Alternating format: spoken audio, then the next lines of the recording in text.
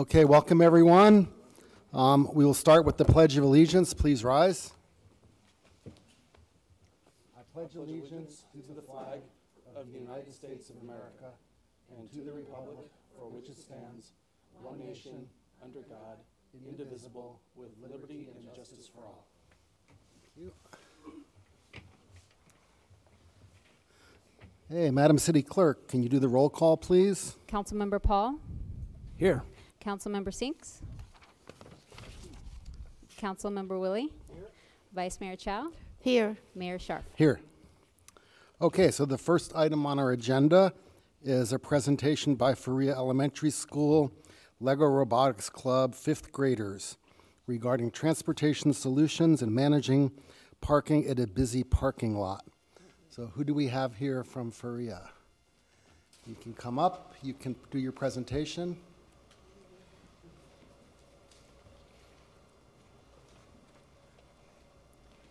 Good evening, Mayor, Vice Mayor, and the council members.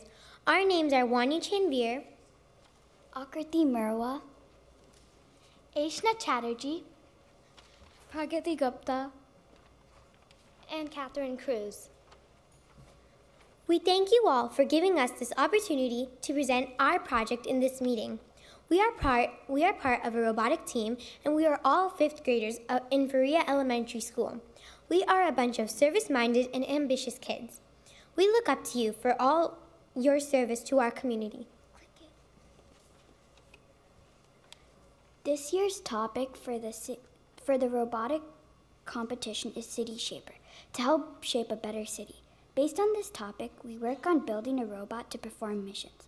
We also work on identifying a problem in our community, research on ways to address the problem, and come up with a design to solve the problem.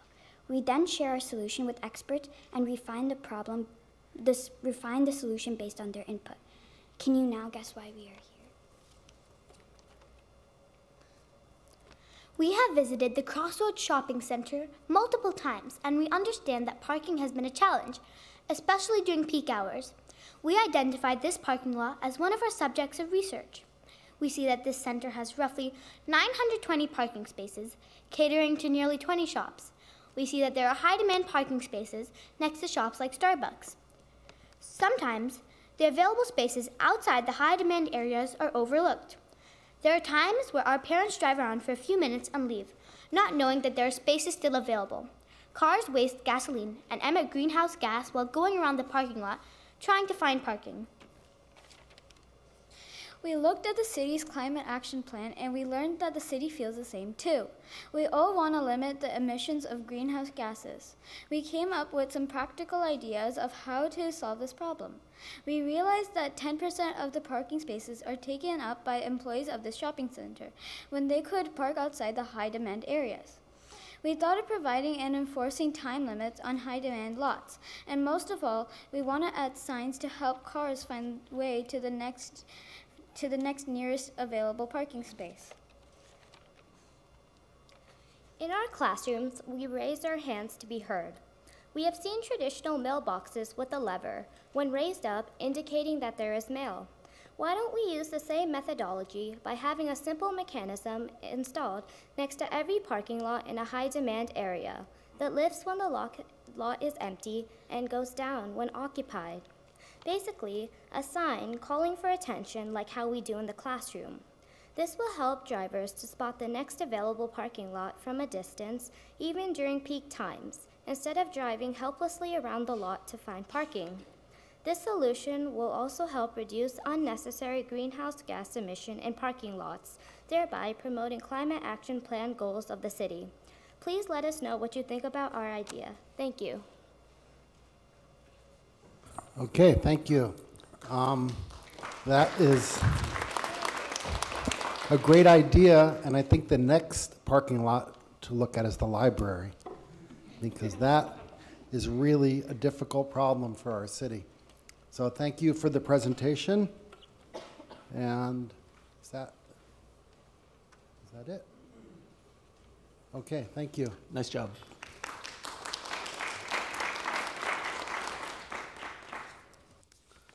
Okay, Madam City Clerk, are there any postponements? No postponements, Mr. Mayor.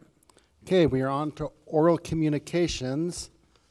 I have 3 blue cards. If you would like to speak, please fill one out, give it to the clerk. You're not required to fill one out, but it's appreciated. So we will go in order. I have Jennifer Griffin, followed by Charlene Lee, followed by Genevieve Kolar. So welcome, Jennifer.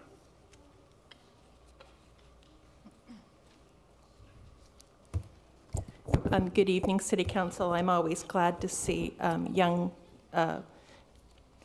people learning how to speak very clearly at the City Council meetings. I think that that's a very important thing for them to learn, and they all did a very good job. As an older person who speaks at City Council meetings, I just wanted to make a few comments. Last week, as you all were highly aware, there was a power issue across the state with PG&E. Santa Cruz was a real adventure. Power was down for 3 days. I had relatives that were down for 5 days. Gas stations were out of gas, et cetera. Water, we identified at my mother's house that they're on well water, and the well water was beginning to fail. So a whole new adventure. But I will just make one comment on this. I did not see much, I saw no statements from Sacramento, from the politicians in Sacramento, directing what we were supposed to do. The PG&E website was let to crash for 3 days without anyone pulling in Hewlett-Packard or any other high-tech company to stabilize it. Some of my sympathies are with PG&E. I believe that Sacramento officials need to step up and guide us during these times and make statements to help the state and to stabilize such high capacity. Everyone in California was accessing the PG&E website, and that isn't what's supposed to happen. There was no direction from Sacramento, and therefore the website crashed. They should have pulled in backup support. In Silicon Valley, we have that support. The other issue is that I wanted to talk about the CASA Compact. I have 1 minute left. We have a very dangerous precedent setting up with the CASA Compact. If you all weren't aware, this is the direct reason why we had the 14 housing bills. The CASA Compact people met in secret 2 to 3 years ago. Most of the people on the CASA Compact are unelected. They hold no public office. I don't know how they became involved in CASA, but it really sets up a strange precedence here. We have people who are unelected who are making decisions for the rest of the state. At this situation, we need to be very, very wary of where we're going with this. I have 14 seconds. SB 50 will be pushed upon us next year. I believe CASA Compact is directing what's happening in Oregon and Washington State and now Texas. We need to bring this group down. They have no right to be making decisions for us in California. They had a secret meeting in New York City, December of last year. What were they doing there? How to seize public land? Thank you, Jennifer. Thank you. Next, we have Charlene Lee, followed by Genevieve Kolar, followed by Rahul Vasant. Welcome, Charlene. Hi, my name is Charlene Lee. I got Yale master's degree in 1993. Now I work for a nonprofit organization. Senator Becker told me she was being raped by jail police because she called internal affairs at the Elmwood Correctional Center. Then she was being sent to main jail. She was being raped there. I told Mayor of Cupertino and all City Council members, Captain Rich Urena had many police, fortified police report.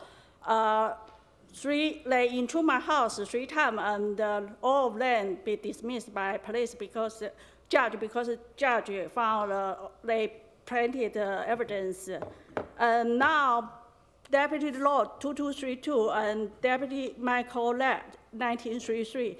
Like wear white dress, black dress on October 11, 2017, but that day I wear black dress. So police, on purpose, imprinting evidence and lie I wear black dress and lie I trespass Monta Vista High.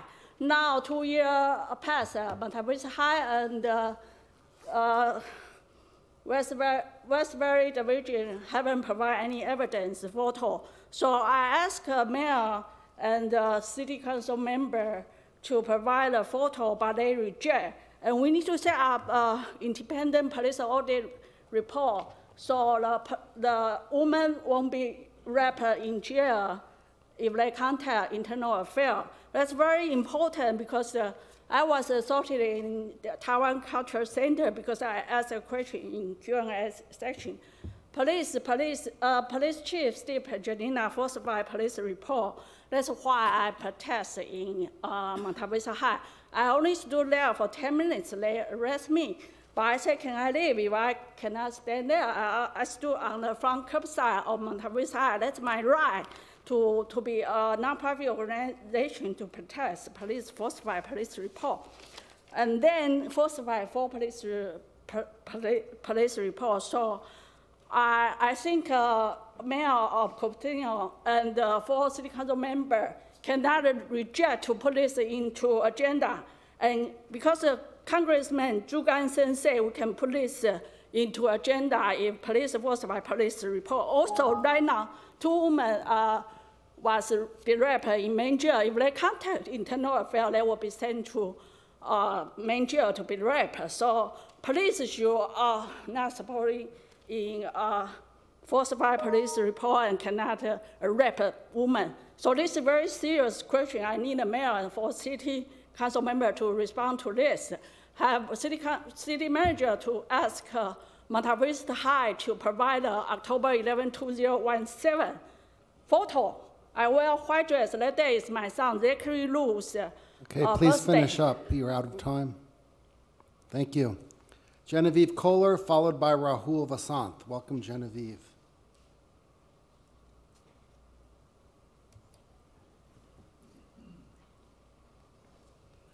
Hi there. Good evening, Council. My name is Genevieve Kolar, and I represent De Anza College students on the Foothill De Anza Board of Trustees. I came here once before, and I definitely will be back again, and I really hope to have a deeper dialogue with all of you beyond just at the City Council meetings. So I am now a resident of Sunnyvale. I lived in Cupertino for a few months after moving there to continue my education at De Anza. At a certain point, my commute to De Anza from San Jose was over 3 hours every day, which is not unusual for students. And so I didn't think that I could continue my higher education unless I moved to Cupertino. Unfortunately, my landlord decided to raise our rent and evicted us, and we had a 1.5 weeks notice. So I ended up leaving Cupertino and moving to Sunnyvale. The story is really not unusual, and I'm sure you've heard plenty of alarming statistics about housing, but I want to bring a particular focus to the struggles of our students, because 56% of De Anza's students are housing insecure, and in the past year, 18% were homeless. That's over 3,000 of our students here in Cupertino. So in the coming months, I know next month, people from Foothill De Anza will be presenting here about potential developments on our property. But beyond that, I really hope to engage with all of you about policies beyond building affordable housing, because I know that you have been thinking deeply about that and fighting a lot of different battles, but also about more robust transit systems, about ways that we can support renters and support the people who come in here to go to the community college that really enriches Cupertino. So, I mean, thank you for your work so far. We have a huge number of students who are willing to come and advocate with you and learn more about policies and help find creative ways together that we can take on the housing crisis. Yeah, and I'm gonna leave my card here, and we'll be back soon, and I'll be contacting all of you as well. But yeah.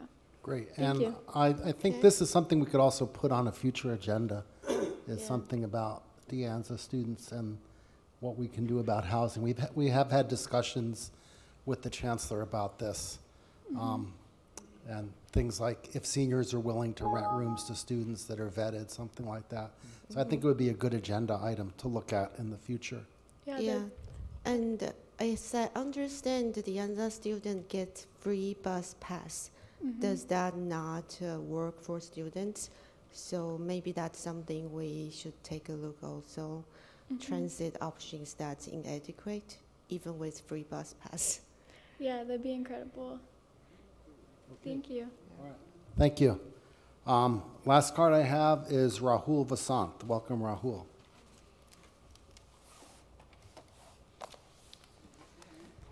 Thank you, Honorable Mayor and Vice Mayor Chow and council members. I'm on the Library Commission, but I want to clarify I'm representing and speaking only for myself tonight.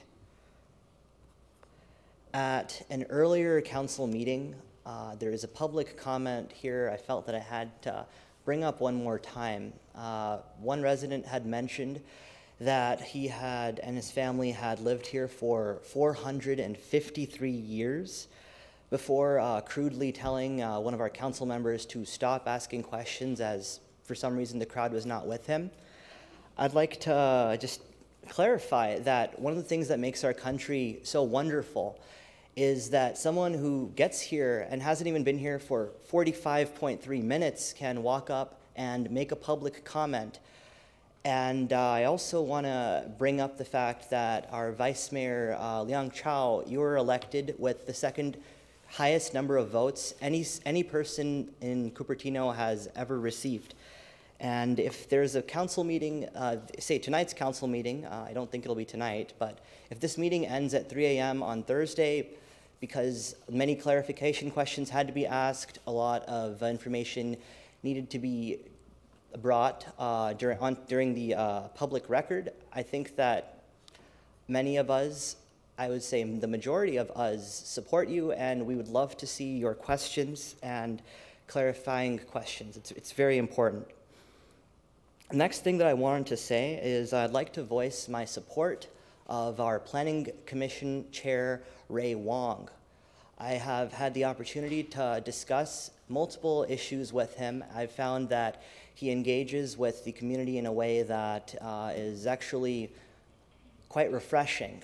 He, right after the election and even before, repeatedly made remarks to get coffee or a beer with anyone and discuss person to person whatever issue was of importance. I think he's a fine planning commissioner, and I'm here to voice my support for him. Last thing is I'm actually coming from a school board, or not a school board meeting, but a meeting held by, I think he's a superintendent, Craig Baker. It was quite remarkable to see how strongly aligned the parents of the children in the nearby impacted school were all there together asking questions. And he emphasized a strong need for community engagement, a robust need for a community engagement process. And I hope you can perhaps discuss this or look into it or have a study session on demographics perhaps in the future. Thank you.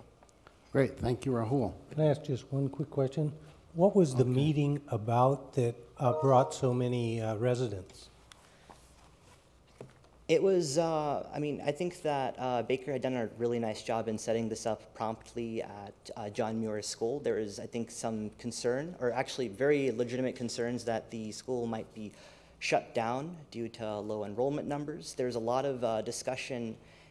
He had mentioned at this meeting that there's no one solution he had in mind. He was going to look at different options and perhaps a mix of all of them. Some of that was changing the demographics, or like making it K through 7, or that was one thing. Another thing that I thought was surprising was there's actually a mention of charter schools, and closing a school I think was something that parents were strongly against, but we also had 3 school board members present at that meeting.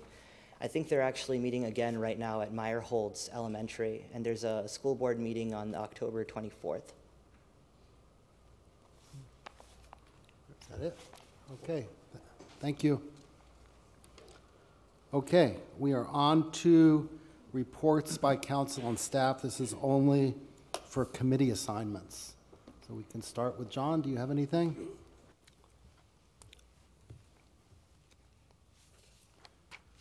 So I attended the Legislative Action Committee on the 4th. Evan Lowe was the speaker. I asked questions about him supporting the local control and our decision-making process. I was disappointed that he didn't share the concern, so I want to pass that along. That was it for committees this week. Great, thank you, Darcy. As part of my duties as the liaison to the sister city committees, I attended the Toyokawa delegation farewell on October 2nd, and it dovetailed nicely with the mayor's duty because as I was a little bit late after dropping off my daughter to school, the mayor was finishing up with some ceremonial presentations, so I was able to stay for the duration of that farewell ceremony. That was very nice. And then about a week later, on October 10th, the VTA Policy Advisory Committee met, and that was last Thursday. We had a few substantive discussions. One that may well be of relevance to us here in Cupertino is that we talked about a set of metrics for determining the awarding of grants for an innovative transit service models. They're having a competitive grant program that is tied to Measure B dollars. And Measure B, even though it was passed a number of years ago, was tied up in litigation for a while. And now those dollars are freed up because the litigation is now clear. So one of the metrics we talked about, well, we talked about a number of them, and two of them are particularly important. But I think overall it was a good discussion. I looked at it from the lens of whether our upcoming VIA Shuttles program could potentially apply, and it certainly looks like it can. And I'm hopeful that in addition to the prospective grant money that we look like we have coming in from possibly the Air Quality Management District, we might be able to get significant support from VTA as well with respect to our upcoming shuttle program. Another item that we talked about over at the PAC was an express bus partnership program. And for those who are unaware, VTA runs a number of express buses that go somewhat longer distances. They're not particularly highly occupied, much like a lot of the VTA buses. Right now, the average cost for a non-express bus per rider is approximately $8 and some change. For an express bus ride, unfortunately, that number goes all the way up to $35 and some change. And so when we're talking about a program that costs about $10 million a year, it is actually pretty expensive, but it is a good mechanism for getting people a little bit of a further distance, say from Gilroy to their place of employment in Mountain View. And so part of what they're trying to do here is to partner with private entities to see if they can perhaps alleviate some of the costs to the taxpayers. But I think that part of what VTA was doing in this exercise was trying to get some input from the various cities of Santa Clara County. And you know, part of the discussion was, you know, for this express bus program, could we perhaps think about other, you know, if we're talking about innovative transit, other potential ways of looking at the money, you know, encouraging carpooling. You know, if you're going every day on this express bus, you're spending some $1,000 of taxpayer money, and that really goes quite a ways to you know, other alternative sources of transit. So it was a good set of discussions, and that was it for my committee assignments for this past 2 weeks. Great. Councilmember Sinks. Thank you. Yeah, I appreciate that. I mean, when VTA put in an express bus on 85, and we'd asked them to do that as a temporary measure, unfortunately, they started in Gilroy. They went to the Gilroy station. This is the 185 that's now defunct. They went to the Morgan Hill station, and then they came all the way up the 85 corridor, past the vast number of houses in the Almaden Valley, and didn't stop in Cupertino. They went just directly to Mountain View and then ran a local service to employers. It's no wonder that that was the bus with the lowest ridership. I mean, because frankly, it's redundant with Caltrain service. So I think there's certainly express bus routes that might be merited, but that was just nuts.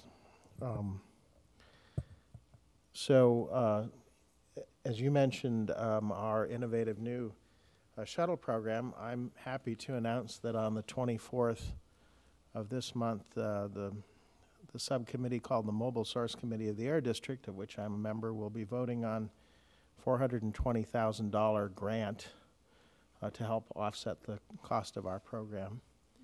And I'd like to commend staff on the really fast turnaround, getting that application in and getting it through that grant process. Must have happened. You could count the number of weeks on one hand, I think. So congratulations to staff for that. And I can't tell you how I'm going to vote on that, but just so. I'll be delighted to be at the meeting at least. You don't need to recuse for that? No. Oh, That's good. no. You know, and we'll be granting to a whole number of different innovative transit programs, which the staff at the Air District must have felt this was a strong application to award this much money. So I'm delighted by that. I was at the Cities Association last week and on Thursday, and several things went down there. So VTA came and presented the VTA Independent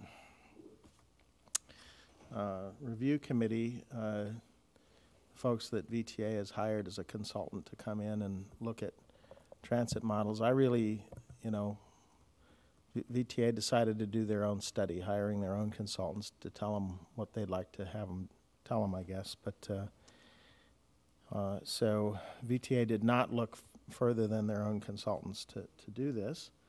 So there were a few people that at the Cities Association meeting that expressed some dissatisfaction, at least privately around the table. And I will say that several people, I among them, urged them really to look at the letters that cities had already sent back on reporting the grand jury, and this seemed to be a new idea for the consultant. And talking about different governance models beyond just a board tweak or two. And so the consultants, of course, do what consultants do. They took that feedback, and we'll see what happens. Jason Baker also showed up to present Faster Bay Area, our potential 9-county regional transportation measure that would charge all of us 1% as a sales tax and be put on the November 2020 ballot. I know there's been a fair amount of consternation by electeds about this. There was no real discussion or meat or substance on how the projects would be determined. So the presentation was interesting, but didn't really have a lot of substance. And as soon as I get the slides, which we asked for, I will pass them on to all of you. And I'm sure we'll be hearing more about this. Then, finally, at the same meeting, there was a lot of discussion about the RENA subregion.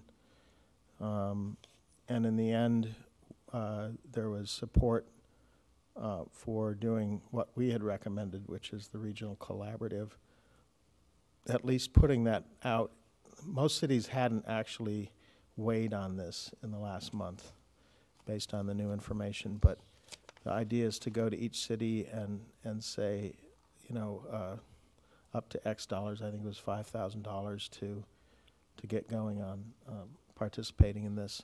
So I expect on our consent calendar soon enough will be the formal language that would have us participate in this collaborative. But what's off the table is any kind of formal RENA subregion. So, and that's it. Great, thank you. Vice Mayor.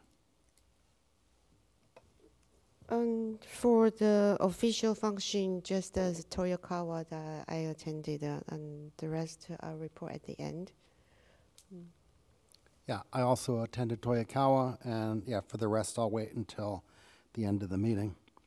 So we are on to the consent calendar. Did any member of the council or any member of the public wish to pull anything from consent?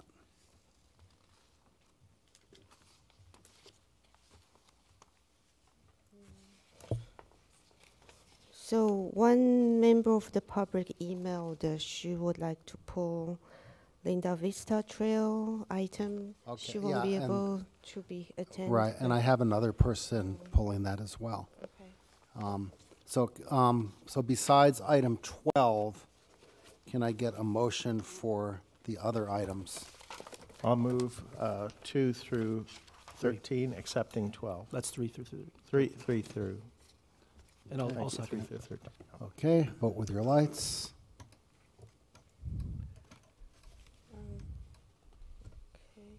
Leon? Actually, sorry, item 13, I hope to have a staff report. Could I? Okay, so let's cancel that vote, and can we have a motion for everything except 12 and 13?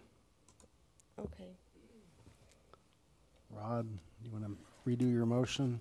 Sure. 3 through 11 then. Second. Okay, a vote. Okay, The so, motion carries unanimously. okay. Item 12, I have one card, Kitty Moore. Is Kitty here? Okay.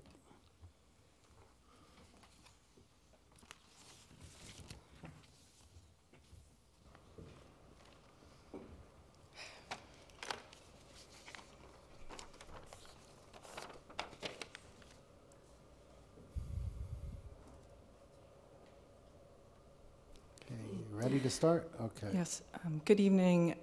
I was given this letter regarding the Linda Vista Trail, and there's some concerns that originally there wasn't a map of the general area and the map of the specific parcels. When I look at the agreement, there are some easements, which I don't see plotted, and I have some concerns about what the land rights are for those easement holders.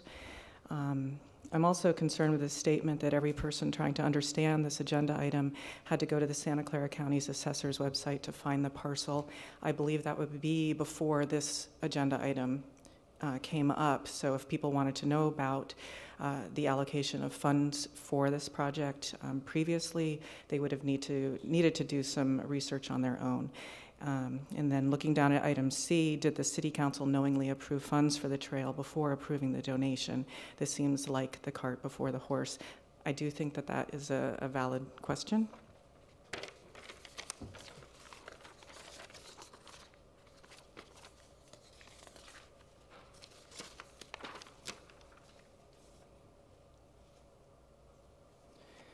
Okay, so the easements I'm referring to are parcel 2 and parcel 3, which I did not have time to plot myself. They look like parcel 2 looks like it's about 60 feet wide, 374 feet long for public utilities, and parcel 3 also for public utilities. My concern about that is that if you don't have those actual documents, there might be some limitations that you have for creating the trail. So I would like to know if that was looked into.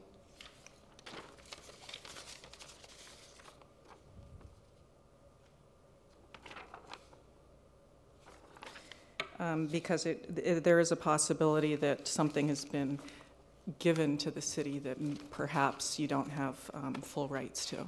Okay, thank you. Great, so can staff answer the concerns of the speaker? I'll do what I can here without having all of the necessary information in front of me. The first question regarding maps to locate the property, there are maps that were provided in the agreement. At the end of the agreement, exhibits B and C, there was a GIS map as well as an aerial map to kind of locate those properties. Additionally, there was a legal description at the end of that agreement, which is a legally defensible description of the property. So with respect to no maps being provided, they were included in the agreement, which was an attachment to the staff report. Additionally, funds were allocated for this project back in July 16, 2019 with the amended CIP budget. All of this work, the donation agreement is all part of the project that was approved with those funds and is consistent with that. With respect to the easement documents, a title report has been provided for the property. There are a number of easements on there, some of them PG&E. There are existing PG&E overhead lines in there for anybody who's been out there to look at those. And they're all public easements, which are typically underneath every street anyway. We work around these and we work to coordinate any facilities that would need to be relocated. At this point in time, no facilities are anticipated to be relocated. And I mean, I'm not sure what else or any other specific questions that may be coming up with respect to those. So the budget, there will be a budget They're acceptable, yeah. to develop the trail though, right? Correct. After we're going to have the donation, then we're going to have to, but No. the money's, Money is already Okay, allocated. July 16th. how much was that? It was a $600,000. $595,000 request in the staff report, and during council discussion, another $20K was added to do, there was some due diligence. To look The into cross- crossing. look in the Oh, the crossing crosswalk safety of McClellan, For a total right, budget of okay. $615.5. I see, okay. All So right, thank you. we received the public residents email, I think the one that, the same one Kitty was referring to. So Peggy Griffin, she asked, how come, what would be the cost of all the staff to do the title agreement, to process the donation? It seems that cost was not included because at the end of the staff report that says there is no fiscal impact. And saying because the cost has been allocated, so, but, and another issue she raised was the donation was conditioned on the city put in money to develop the trail by the end of the year. And that was not clearly specified in the staff report. So she was confused about that. Can we clarify what's the condition of this donation? Yeah, I can provide some clarity on that. Originally, with an earlier letter of understanding between Richard Lowenthal and the city, the letter of understanding basically stated that we would work to try and get this project approved and funded by the end of 2019. The project has been funded, and with respect to this donation agreement, which would then result in the actual agreement to donate this land, we did not put a date in there, which provides the city some flexibility in trying to get a contract in place. So that date to establish things by the end of 2019 is no longer a valid date for this donation agreement. Mr. Lowenthal can pull out of this agreement, based on the city not moving a project forward. So we are continuing to move this project forward in an expeditious manner, but we're not stuck with the deadline at this point in time. The other question from Ms. Griffin was? The cost of processing the donations. I suppose it's minimal, but then there is a cost. So the cost of processing is all part of the budgeted amount. We're anticipating at most $20,000 to $25,000. That would be if an ALTA survey is required. We have some surveying work that's already been performed and would be kind of incorporated into this work. But it's all been considered with the cost of the project. Yeah, so thank you. I think the main thing is let's be clear about the history of the project in the staff report so that the public who didn't attend the July 16th meeting will understand the background, why we are allocating the money, why it has to be this year, and that will be really helpful. And also, I think it might not be entirely accurate to say there is no fiscal impact because the condition of the donation is to construct the trail. So maybe just say here is what we have allocated to. Don't say there is no fiscal impact. That's also confusing. I think the term of no fiscal impact pertained to the actual literal action council would take today. Yeah, I think maybe more accurate is no additional For funds this are action or requested. something. I think the staff report also said no additional funds will be requested with this item, which is accurate. Yeah, okay. Yeah. I would like to move this item 12. Yeah. Sure, I'll second that. Oh.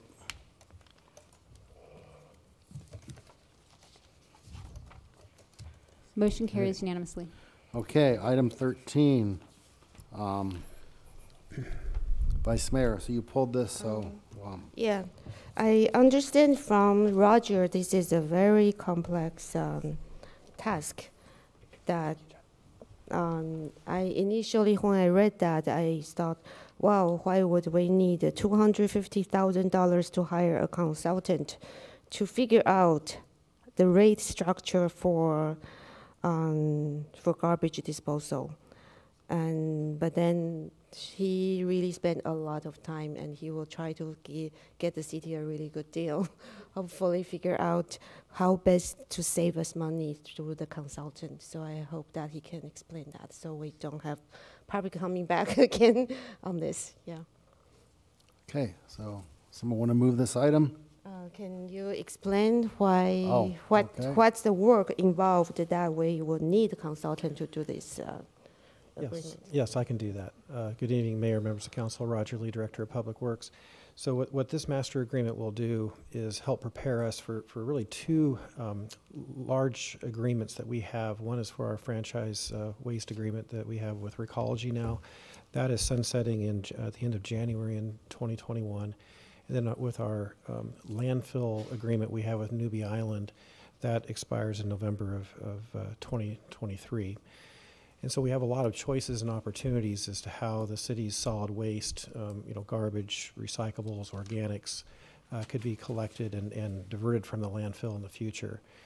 So what the services that would be provided by this agreement would look at different studies that we've already completed. We've done various waste characterization studies, waste audits. We've been talking with the city of Sunnyvale and the SMART station. Many of you have attended some of those earlier study sessions on that. So it's really knowing and also doing a rate study to make sure that the cost to provide the services match up with the cost to provide them. So what this agreement does is just help us get in advance of these agreements that are expiring and making the right decisions, because we currently enjoy some very low rates relative to our other neighbors and a high level of services. So we're just wanting to continue to do that and yet meet all of our regulatory requirements.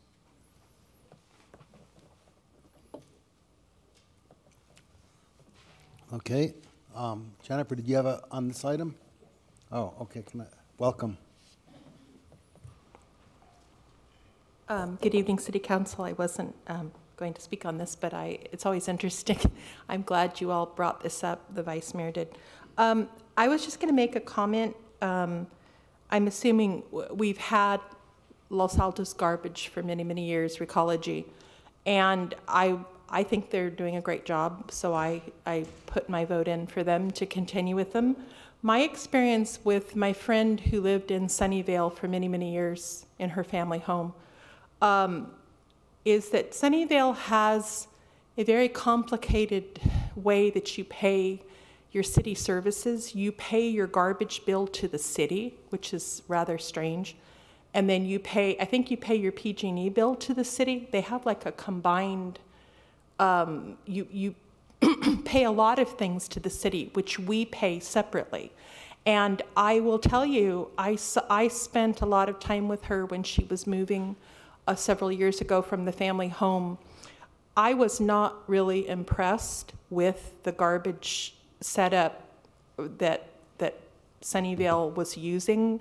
They had their toter that was for recyclable it's a large toter, and it had like a compartment down the middle, and you had two separate sections, and we couldn't get anything in there. It was set up very poorly, And I don't think it was very efficient.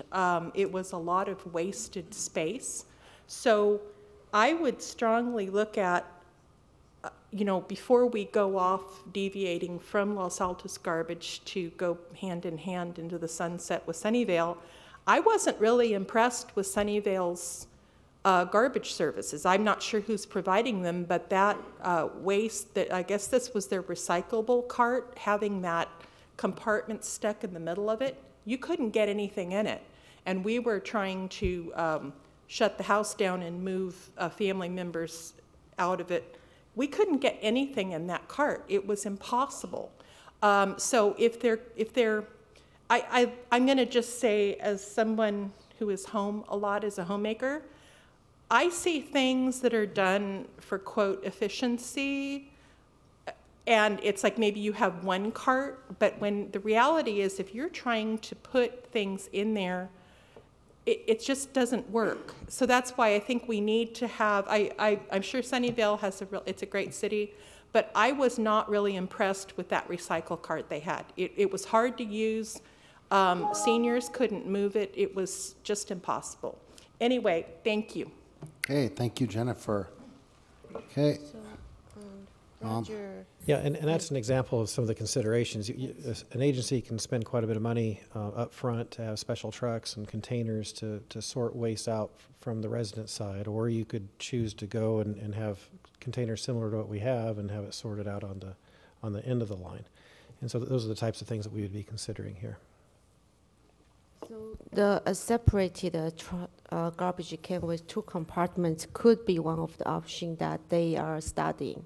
Well, we'll look at it. I mentioned the waste characterization study that we did. You really need to know how it's comprised to know what recycling opportunities there are, and then look at what our diversion rates are now to see what more you could get, what the cost would be to get that. But yeah, these split carts, they have the fiber on one side and containers on the other, garbage on one side, or food organics on the other. It's very expensive up front, but we'd be looking at all those things. So it's very expensive up front, but it might have savings down the line, and so they will evaluate that. Yeah, it could, but many of you are aware of a changing regulatory environment. Commodity markets are moving.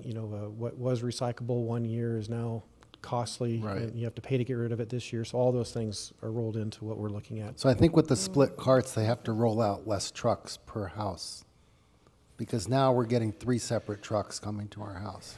But with the split cart, there must be a special truck that dumps it. Yeah, it's a split truck. Right, it's a split truck as well. And I'll say that the item for consideration right, is just thank you. Sorry. Contract. So, so if residents have concerns about or suggestions about what options the consultant should study, they should email the city. Who should they? Yeah, we'd like that input. We'll definitely be involving. Or would there be an outreach about this? Oh, absolutely. There could be some pilot programs that occur. The Sustainability Commission has been engaged on this topic. I can see us having some study sessions with council as well, because this is some of the largest contracts that the city administers. Right. Hey, Councilmember Paul, you had some questions? Great, thanks, Mayor. So I noticed that the other party to this agreement being proposed is F&H Consultants. And if a member of the public wanted to get a sense of how this consultant was selected, how would they go about, finding out if there was a bidding process and what the, results of that process happened to be, if any?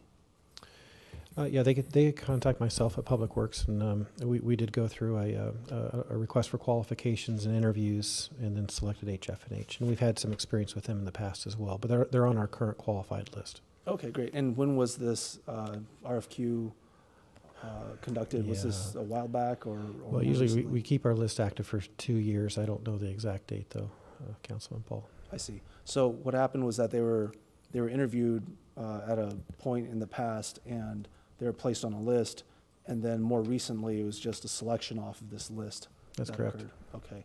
Yeah, I think it would be nice to get a little bit of transparency.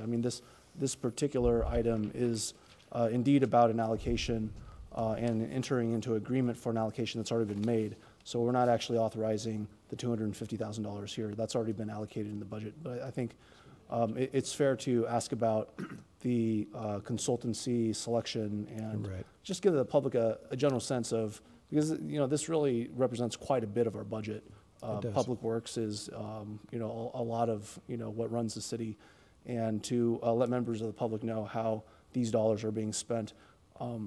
It's instructive, for instance, to know that this wasn't necessarily something that happened recently in terms of identifying this particular company, and that in fact Cupertino has a process, and it has a list that it has for various types of consultancy agreements. The city attorney, she helped point me to the staff report. We're June 20th of this year is when we established that new list. Okay, excellent. Yeah.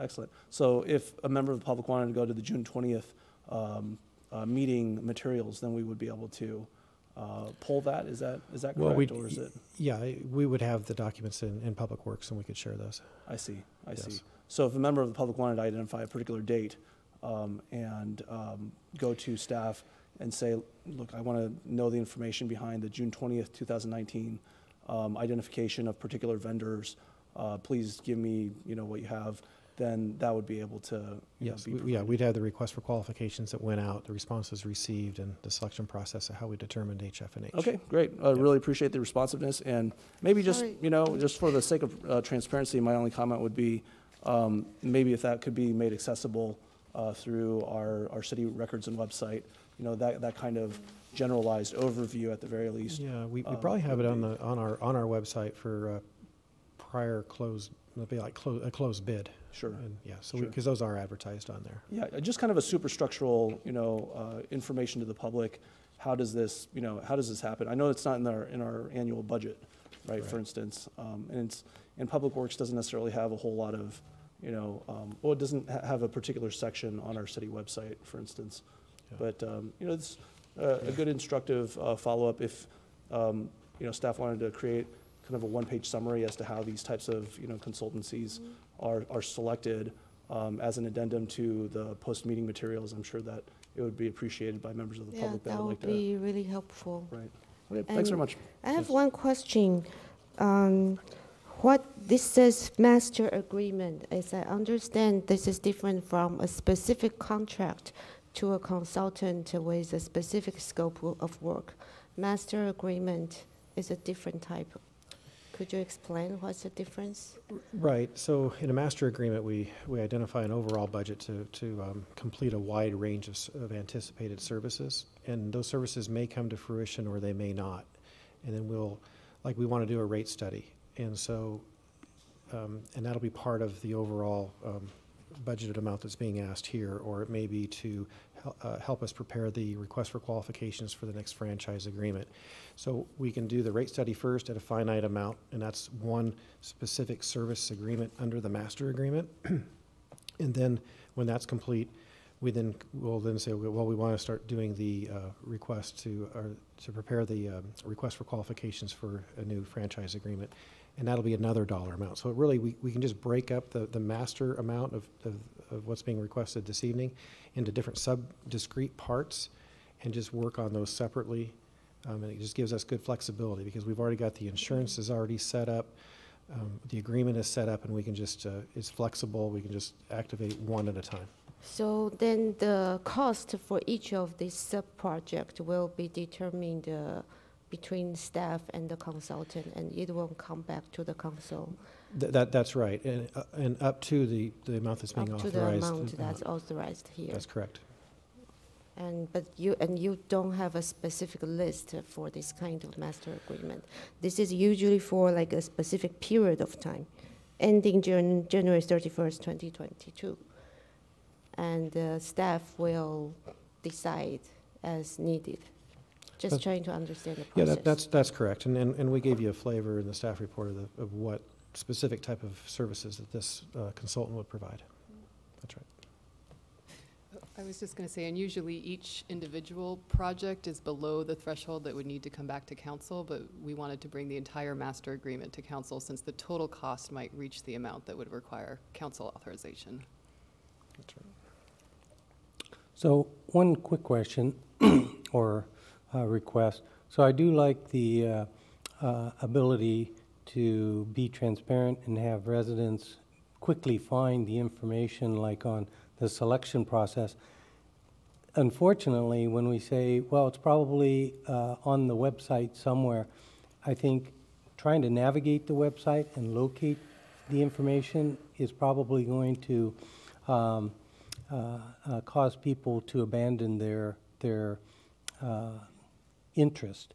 What I would ask, and so maybe Mayor, you can make a comment, if we're talking about a particular topic, whether it's Linda Vista or this contract, when we do have that information on the website with links, can we have those links put so that when the residents are watching, they can quickly see that this is the agenda for tonight, and this information can be found at this link. So it's not for us, it's for the residents, but again, for them to hear us deliberating on something, and they have questions, and then have to go and try and locate and navigate to it, as opposed to, there's the link, maybe it's got a couple links, and they can find how the consultant was picked, who else was considered. Things of that nature, I think, would really help the residents to be more part of this process. Well, isn't that all in the staff report? I mean, there was a discussion about how we got to where we are here. I mean, that I read, I didn't really have any comments because I read it and accepted it, but Right, that's there's where already we get a our link. information from. We There don't is need a it link all in the spoon-fed link to in us. the agenda already, and the There is a link in the agenda to the staff report, but I think John is referring to maybe in the staff report we can provide hyperlink to how the consultant, like consultant selection process, and for example, what's master agreement, this kind of contracting. Because I asked similar question earlier, I'm asking again because I thought public might need to know, but if we have hyperlink in the staff report in the future, we can just say, follow that hyperlink. We usually don't have hyperlink in our staff report. So maybe that would be helpful. Common terms, common process as CTUs. I mean that's fine as long as we're not adding full-time employees to do this kind of thing, because it does take time to do that. Well, it's just linking documents, and to give some specificity to it, on page 2 of the staff report, the second paragraph starts, anticipating the need for these consulting services, staff completed a request for a qualifications process on June 20th, 2019 in accordance with state and city codes. And so I think what the request basically is saying, well, could we have access to, and I think this should be publicly available information, there's nothing confidential about it, could we have access to the applications that came in as a result of the RFQ? Can we take a look at the RFQ, and can we see the qualifications and the applications of the 2 that were selected? I think that's something that does take extra staff time, true, but it's something that also the public would really like to be able to see, and there certainly is a lot of added accountability with regard to the process, but not just the accountability aspect of it, but the idea that the whole thing becomes a lot more clear. Right, so the public doesn't just think, well, that's $250,000. What precisely is it that they're being asked to do? And I don't have to just kind of take at face value the idea that this particular consultant out of the 2 that were qualified was chosen because they're clearly more, they're clearly more qualified in this particular area. Their application itself makes it very clear. So I think it's if it's really onerous, and I don't understand why it would necessarily be, I can see why we would kind of hesitate to do it. But if it's just a matter of kind of linking within the document to another source where you could actually find those underlying materials, I'd be all in support of that. So thanks. I'll bring a motion that we approve consent item number 13. I'll second. Okay, vote. Motion carries unanimously. Wonderful. Okay, we are on to public hearings. The only public hearing item, amendment to Title 16, Buildings and Construction of the Cupertino Municipal Code, adopting the California Building Standards Code and Fire Code as mandated by the state of California, making local exceptions to these standards as warranted. So can we have a staff report? Yes, you have a staff report, and we'll have a presentation for you shortly as Great. well.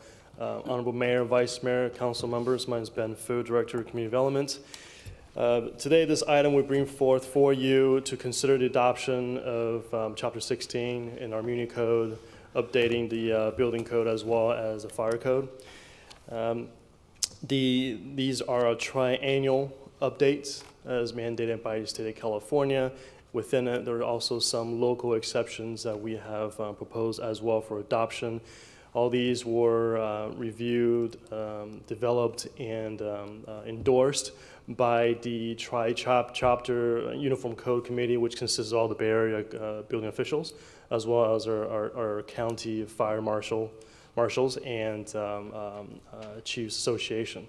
So with that, I would like to introduce Elba Salvador. Elba is our building official and assistant director of our departments, and we have Sean Hatch, our deputy building official, here to present you a little bit more details on these significant changes. Thank you. Albert? You just stole my thunder, Ben, but so yes, as Ben said, we're here to present the state mandated code adoption of the 2019 triennial edition of the California Code of Regulations. Hopefully our short presentation will help you understand why we're going through this every 3 years. We have Sean Hatch, as Ben said, as Deputy Building Official, to present some of the highlighted amendments to our California codes. We also have Julie Linney here present, present to answer any questions if you have any regarding the fire code standards. So with that, the code adoption process is might seem like a lot to wrap your hands around, but actually it's really quite simple. All the amendments we're going to present to you tonight has been vetted through committees, discussed, and really every jurisdiction, almost every jurisdiction in this area are adopting this similar standards. So I want to present to you what this ordinance does not involve. We also want to define what Title 24 is. We'll also take a look at some of the timelines for the adoption of our building standards codes for both the state code and as well as local amendments. And lastly, Sean will highlight, as I said, several changes to our local amendments. All right, so first of all, what is this, what is the ordinance? How am I going to say this? Sorry. What is ordinance does not involve? Right. You know what I mean. I just want to point out what this process does not involve. This code adoption is not part of the REACH code efforts that will be presented to you next month. And also, amendments to the Cal Green codes are not part of this code adoption ordinance. Our sustainability group is currently working with a consultant to schedule public outreach to vet out recommendations that Cupertino can support before it's presented to you, to City Council. Actually, if the public wants to know more about our Code Reach efforts, Cupertino's Sustainability Manager, Andre Dervort, is here tonight, and he will be facilitating a Reach Code workshop to present goals and objectives for this effort, which will be held actually here in this room tomorrow night from 6 to 8, as it says. All right, so what is Title 24? Title 24, California Code Building Standards, is a broad set of requirements for construction and maintenance, fire and life safety, and accessibility that apply to structural, mechanical, electrical, and plumbing systems for all buildings and structures in California. And these codes are made up of 12 parts, as listed here. I don't need to read through all of them. So the codes, the California codes, are actually based on nationwide codes. The international codes, the building and fire code is based on international codes. The uniform code is what the plumbing and electrical, sorry, it's the plumbing and mechanical code, what that's based on. And the national code is what the California electrical code is based on. So why is Cupertino required to adopt Title 24? Actually, it's state mandated. Health and Safety Code 18941.5 requires that all amendments, additions, and deletions become effective 180 days after the publication of the California Code of Regulations. And Health and Safety Code 13869 allows for the adoption of the building standards related to fire safety. So the timing of this presentation falls in line with the adoption of our state codes, since our local amendments are required to be effective 180 days after the publication of Title 24. So here's a timeline. The timeline the state codes are under. Title 24 was published July 1st, 2019, and 180 days after publication, Title 24 is adopted January 1st, 2020. So that means our local amendments have to fall within the same timeline. So we're here today, October 15th, 2019, for our first hearing. Our second hearing will be held on November 5th, next month, which will give us about, well, 7 weeks almost. So our codes become effective 30 days after approval by City Council, but once our ordinance is approved, we have to send that back up to the state, back up to the California Building Standards Commission for review and approval. So we're giving them about 7 weeks or so for them to review our ordinance and approve it, hopefully in time for the January 1st, 2020 date.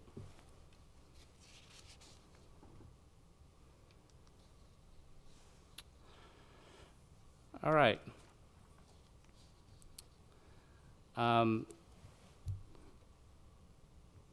The California codes, the approval of our local amendments comes with a couple caveats. One, our local amendments are not allowed to be less restrictive than the California codes. And two, all amendments, additions, and deletions to the building standards shall be justified to be necessary to address geological, topographical, and climatic conditions. So because of that, our amendments are based on recommendations from the local chapter uniform, it's actually the Tri-Chapter Uniform Code Committee, and the Santa Clara County Fire Department. So with that, I'm going to turn it over to Sean, who will highlight several changes made to our local amendments. Hello, Mayor, Vice Mayor, City Council. I'm here to address, we have 4 items that I'm going to highlight this evening that we're recommending to add, delete, and modify for this code cycle. The first item is to establish scope and administration relating to the building construction within Cupertino. As you've noticed in our draft ordinance, this is the one section that has a significant amount of additions. The reason for that is the state of California adopts a few of them and then leaves a majority of them up to the local jurisdictions to adopt. And it's certain items such as, establishing the duties and powers of the building official, permit requirements, including work that's exempt from permits, information needed on permit applications, and kind of permit time limitations. It also includes submittal documents required at submittal, basic inspection requirements, information to be included on a certificate of occupancy, establishment of a board of appeals, and procedures for stop work orders. Items like that. There's several more. You can see that in the draft ordinance. The second one is, this is one that deals with the, go ahead. The second item is limiting materials used in the construction of braced wall panels that are used in using conventional light framing provisions of the code. And so because we live in kind of a high seismic area, the Tri-Chapter has recommended that we don't allow the use of gypsum board, structural fiber board, hardboard panel, and particle board when constructing these these braced wall panels, right? And so, and that's, sorry, that's there on that slide there. The third one is this code cycle, they've added an exception to the residential code that allows the removal of emergency escape and rescue openings from bedrooms and basements, which we weren't, after discussion with our friends at the fire department, we didn't feel very comfortable with that. In case there was a fire and somebody was trapped in their bedroom in the basement, they wouldn't be able to escape. And so we're recommending that as one of the changes. And then the fourth one is our fire sprinkler requirements for residential buildings. And this has been in previous municipal codes, but this time we've kind of taken the opportunity to clean it up a little bit to make it a little more understandable for the users. And we wanted to add, with all the talk about the accessory dwelling units and that being a focus too, we wanted to add kind of the state changes for that as well.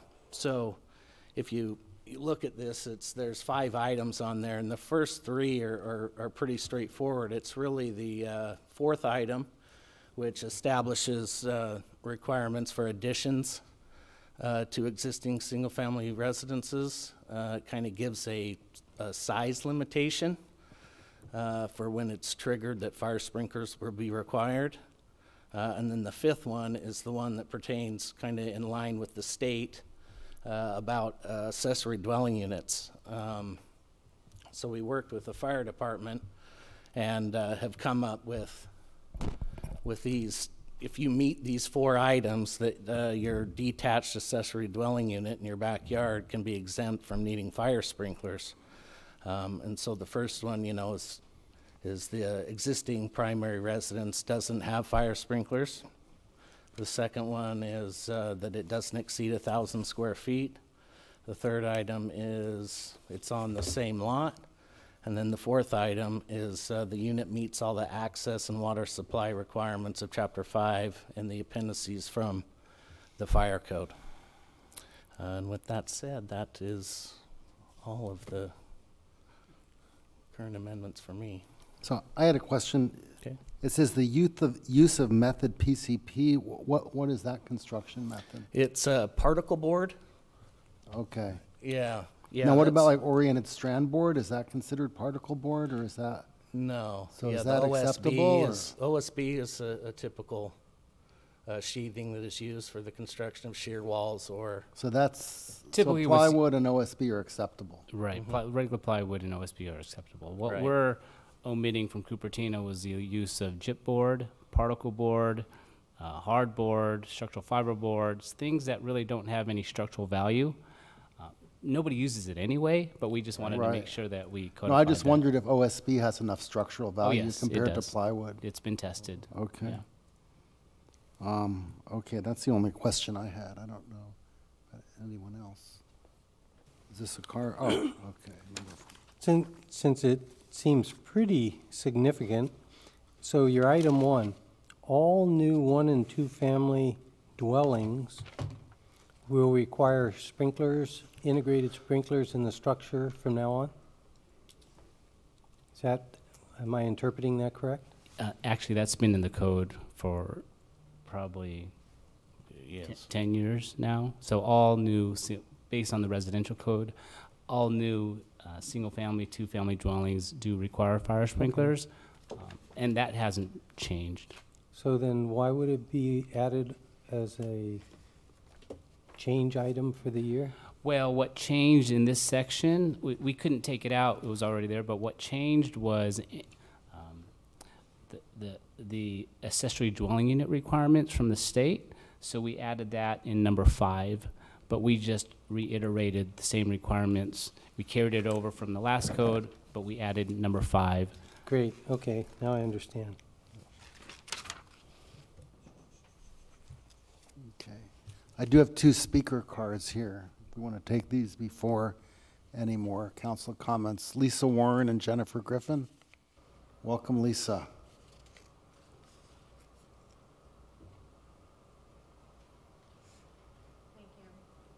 I filled out a card not really knowing where this was going to go, but I'm glad I did because I've already spoken about this and I am, whether you care or not, adamant about this. The exceptions for accessory dwelling units is unacceptable for fire. If it's not safe for someone to live in a 1,200 square foot building without fire sprinklers, why is it safe for someone to live in a 1,000 square foot or 999 square foot? It is totally bogus to say if the existing house on the property that may be 20 or 30 years old and was not required to have fire sprinklers gives an exception to a new building. It's ridiculous. It goes every which way but wrong as far as life and safety. Because if people are packing more people into small units, you're going to have, I won't go into all of it, but I can tell you I had a permit issued for my own home a little over 3 years ago. And the requirement wasn't even really a state requirement, I learned later, but the city required fire sprinklers. So we had to, at our expense, we had to add fire sprinklers at the same time as our remodel. Along with, and I'll bring this up, underground utilities. Given PG&E's issues, I don't know where underground utilities comes into these new things from the state and this cycle, but we were also required to put underground utilities in, another big expense. And right or wrong, it is what it is, but I don't see why an ADU should get any exceptions. It's a dwelling unit. I don't care what size it is. It has the same purpose. It houses people. And it needs to have the same safety requirements. Whether that's underground utilities, who knows, but certainly fire sprinklers. It was important enough for a single family home or a duplex. It's important enough for a single whatever ADU. And if anyone can explain to me why that isn't the case, other than you want to make it easier for people to build ADUs, which is a lame excuse for safety, then I want to know why I had to put fire sprinklers in my house. Thank you. Hey, thank you, Lisa. Next is Jennifer Griffin.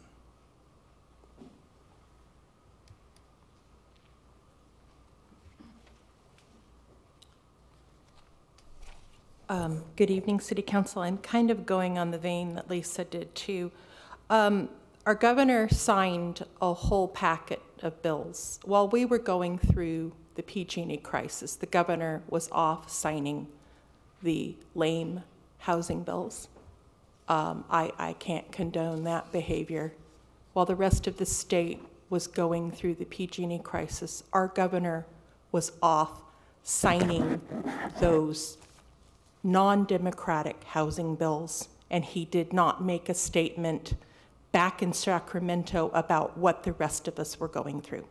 To me, that is very, very serious, and none of the legislators in Sacramento did it either. Then again, we have a whole new slew of ADU building, and I'm going to echo what Lisa says. They are housing units, and it is lame to, if you're going to be providing safe housing for people, you can't just build shacks in the back, shanties in backyards.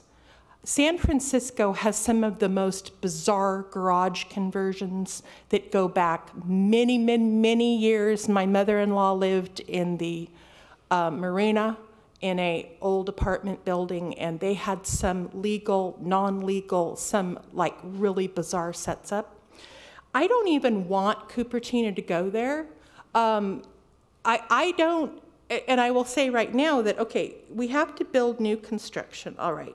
We have a whole bunch, let's take HB 2001 in Oregon, which is state law right now. They say that you can pack four housing units on an R1 lot, 5,000 to 6,000 square feet. Where there are no public utilities available to handle this new construction, this is in HB 2001. The cities have to provide these utilities, even if they can't afford them, And if they can't, the land can be seized to provide public utilities for these new crammed-in housing units. And I'll just throw ADUs in there too. Is this what Cupertino and the state, our state, is going to wind up with these bills? I will echo again. We went through a power crisis the last week. It was not gas, it was electrical. Electricity was shut off. So does this mean that in the future we're not putting in gas lines to new construction, including shanty ADUs in backyards? We have to talk about this because this is where it appears the CASA Compact is sending us. But I'm not ready to abandon gas yet. And I think we need to talk about this construction. But yes, we should not have shoddy shanty ADUs. Thank you. Thank you. So if I'm reading this correctly, you would need sprinklers in an ADU if the existing house had sprinklers, because you have to meet all of those conditions. Is that true? Correct. So I guess I don't understand why it's relevant whether or not the primary residence has them as to whether or not the ADU should be required to have them. It was a state mandated requirement, allowance for ADUs. So the state is saying the state is saying if the primary sprinklers. The state is in saying ADUs. if the primary residence does not have fire sprinklers, then the ADU, if it meets all these conditions, one of them is the primary residence does not have fire sprinklers, but if it meets all these requirements, then fire sprinklers will be waived in ADUs. So we're required to waive them. We don't have a choice to require them. I thought these are local amendments, the ones we are adding in addition to the state amendment. So I'm confused. Yes, actually, I'm going to allow Julie Linney to speak also about this issue. Julie Linney's the fire marshal for Santa Clara County. Okay, yeah, and I would like that question that the vice mayor had answered. If these are local, I mean, if it's a state requirement, why are these local exceptions?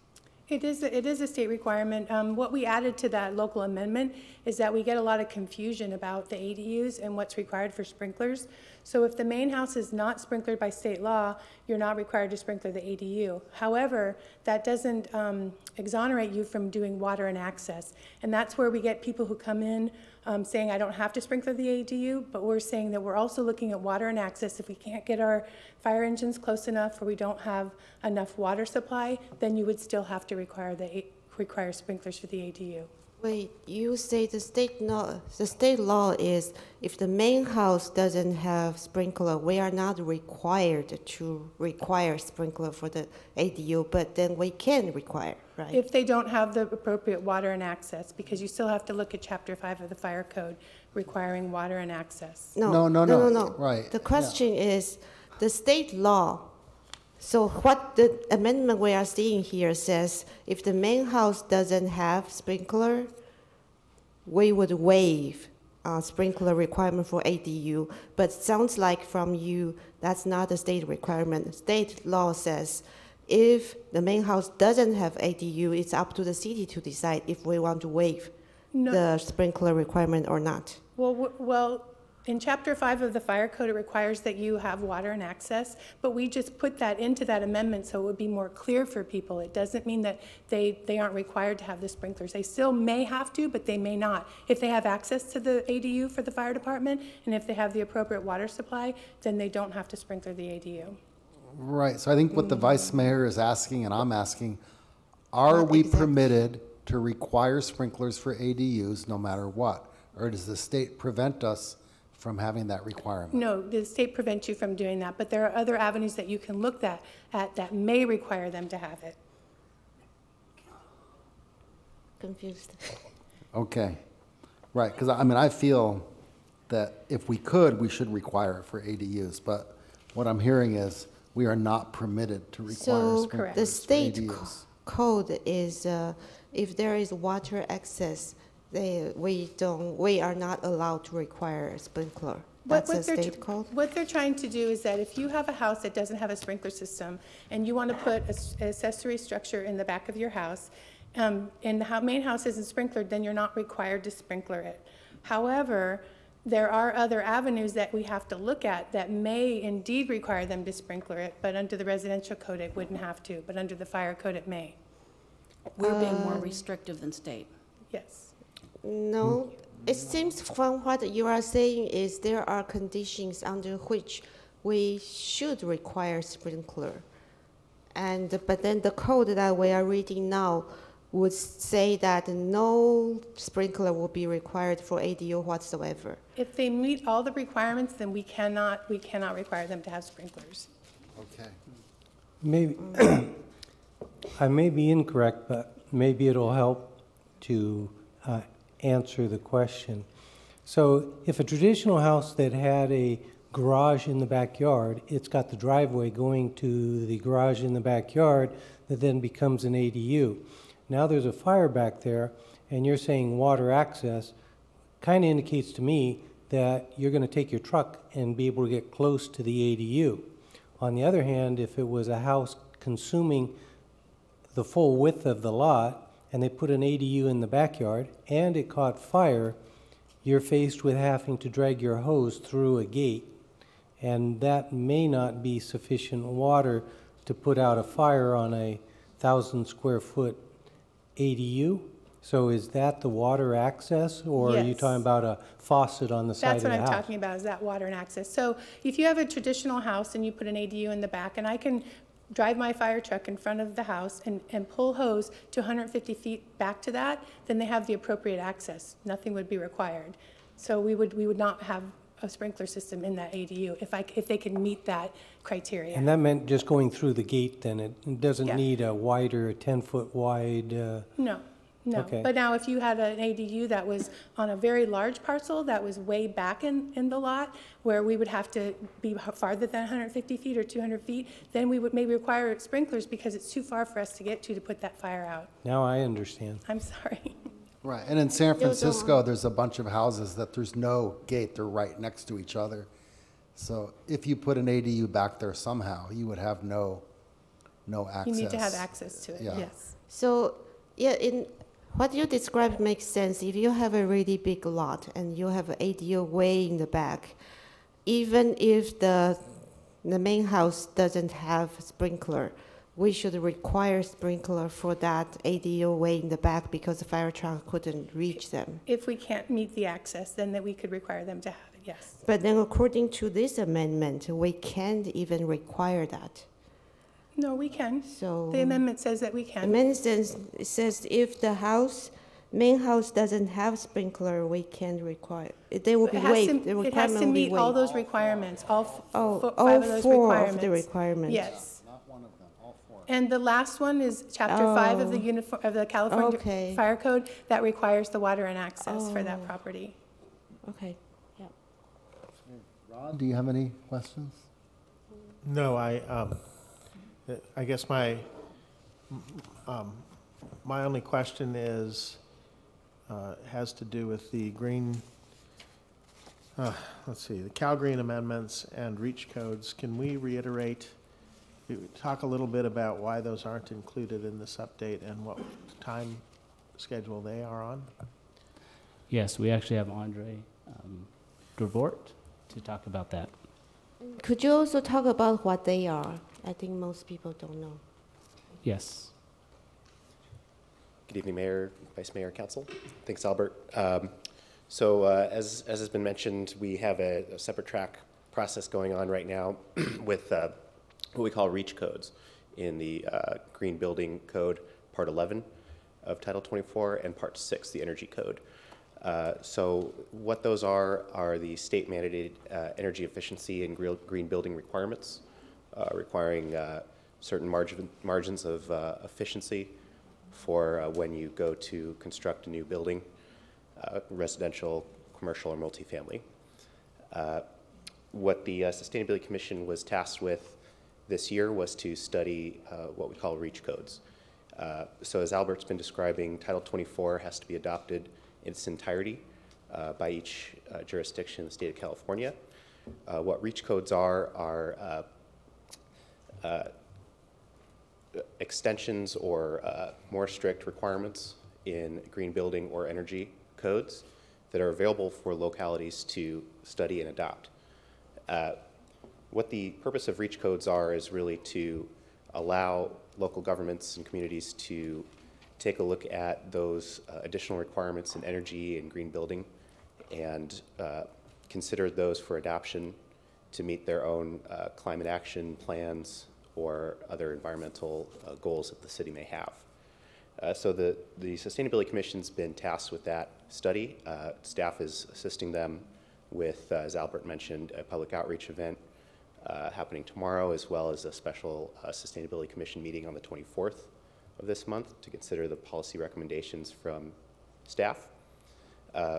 What we're considering is largely in line with the regional Silicon Valley Clean Energy Model Code ordinance that's available for public viewing at Silicon Valley. reachcodes.com is the location you can find those model codes. We also gave a presentation to the Planning Commission last month, kind of outlining the reason why the Sustainability Commission was asked to consider REACH codes, given our current greenhouse gas emissions, and also the fact that we have essentially a zero carbon electricity supply. So the model codes are taking a look at either incentivizing or largely requiring electric construction, given the fact that that would lock in a lot of carbon savings, and what they're finding as well is perhaps lower cost construction for all electric homes and businesses. So that's just an outline of the REACH code process. We thought it appropriate, and the Sustainability Commission thought it appropriate to have a series of public outreach meetings on this topic. And because the adoption of the whole Title 24 building codes is happening on the timeline that Albert described, we thought it appropriate to have a specific outreach for this topic. So there's been a lot of public interest in the area of climate action planning, and especially given the fact that the city of Cupertino has adopted a climate emergency ordinance. The urgency has been pretty apparent from the public policy perspective and the public perspective. So that's kind of the I got it. So we're basically on a schedule about a month later. Well, actually, if things go as planned, we should. So we're going to adopt one set of building codes, and then we're going to do, if we choose to go forward with the Cal Green and the REACH codes, we would do it again in about a month delayed. Is that right? If all goes as planned, we're hoping to bring the policy recommendations, the draft ordinance for City Council first reading on the 19th of November. That would put us on track for perhaps a second reading on the 5th of December. For local amendments and REACH codes, we do need a certification from the California Energy Commission to show that this is a more stringent ordinance compared to the base energy code. The CEC has given us a 15-day review period if we submit that on January 1. Yeah, so we hit all those timelines. I mean, my question basically goes to, we're doing this twice, and I guess if we had started our whole process with the things you're talking about a month earlier, maybe we'd be on track to do everything tonight, sounds like. We thought this sufficiently different from the base building code that it deserved that time for public outreach. Okay. But anyway, we're on track for a November hearing. Yes, we're on track for November 19th to bring this to council, as well as, if adopted on time, we'll be on track for January enforcement of any REACH My code. belief is Mountain View is working on this item tonight for REACH codes as well as. Correct, yeah. Many, all 13 cities in Santa Clara County have either already adopted a REACH code or are on track to bring something to their councils. So it's okay for us to be a follower sometimes. I'd say we're on a good timeline here. Yeah. Thanks. All right, anybody else have anything before we call for a vote? I have. All right, go. So the adoption will be January 1st. I'm not regarding REACH code, this one on the agenda. The adoption will be January 1st. So for the projects that are now in the process, which one they need to follow? Actually, the adoption is the second hearing on November 5th. The effective date of the ordinance will be 30 days after that, which would be before January 1. Oh, so that's before the state review it. Well, it's already effective. So the city ordinance becomes effective 30 days after November 1, but we also have to get approval from the California Building Standards Commission, and I don't know what that timeline's on. I'm giving them 7 weeks to review and approve our ordinance. So we're hoping to get an effective ordinance by January 1, 2020. And the ordinance specifies that it applies to permits after January 1st, 2020. So it doesn't, any permits before then would use the existing state codes and local exemptions, and any permits after that would rely on the new state codes and local exemptions. Okay. Okay, so anyone doing ADU, if they wait until after January 1st, they might, the waiver might apply to them? Any applications submitted after January 1 will have to comply with the ordinances adopted. But if they submit it now, they would have to comply with the older one? Yes, that's correct. Okay, so do we have any idea how much extra cost it is for adding sprinkler for a single-family home, like the one Lisa has? Lisa can tell you, but I would say it's really not the cost of the labor of plastic pipes and the sprinkler heads. You know, that's nominal cost. It's really the upsizing of the water main that would be required. That would probably be the most costly. Is that? Oh. So, because from what I understand from the fire marshal, the main house is right on the main road. There might be fire sprinkler right next to it. I mean, there are fire hydrants right next to it. So requiring sprinkler on a main house that's pretty close to the main road, why is that necessary? Would you like to? My first comment on that has actually been a requirement for several code cycles now, but maybe Julie can. It's not a new requirement, so like he said, you know, for the past 10 years, any new construction has had a sprinkler system in there. So if you build something in the back, the state's saying if you already have a system in there, we want you to put it in the back as well. The other times that we have through the city ordinances, if you increase the house by more than 1,000 square feet, or the house becomes more than 3,600 square feet, then sprinklers are required, and that's a city amendment. So the state requires it, but then even in locations that's really not necessary. They just shouldn't. I guess we could ask for the state to amend their state law so that sprinklers should not be required for houses that's actually pretty close to the main road, right? Well, it depends. I mean, we have houses now, if it stays under, let's just say you have a 2,000 square foot home and you choose to add 900 square feet, we would not re-look at that for a sprinkler requirement.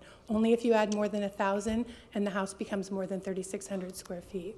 And I would add again that we should talk about how this relates to the exemptions for the state codes that we're considering now.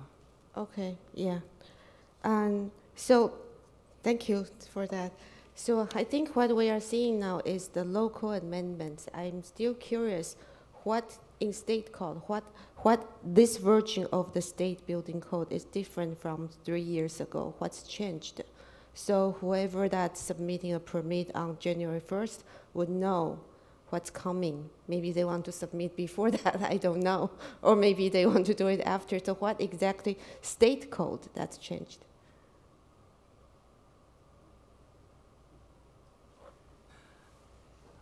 Actually, I think if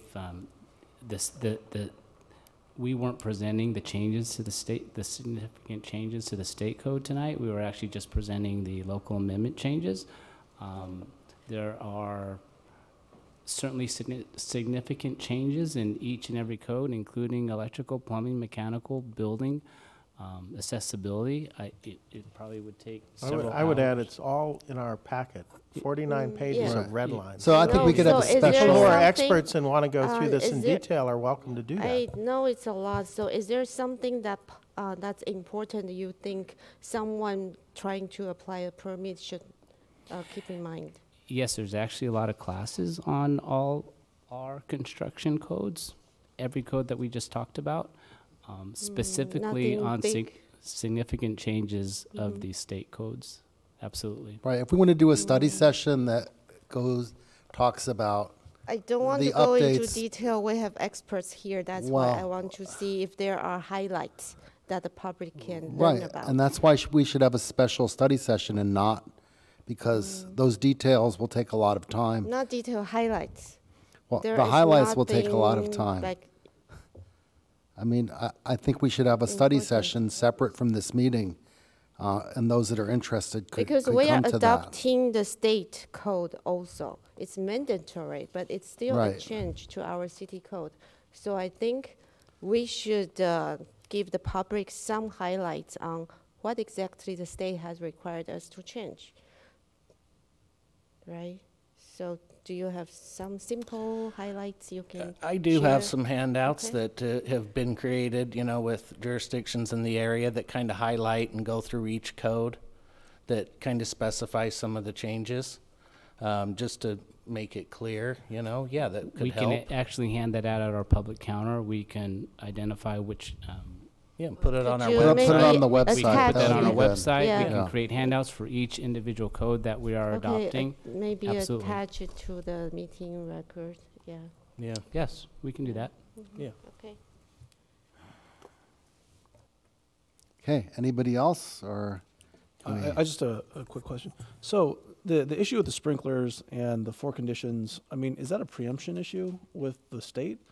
Yes, the code section is Government Code Section 65852.2 subsection C that says that a local agency can establish regulations for ADUs, and then the operative provision says accessory dwelling units shall not be required to provide fire sprinklers if they are not required for the primary residence.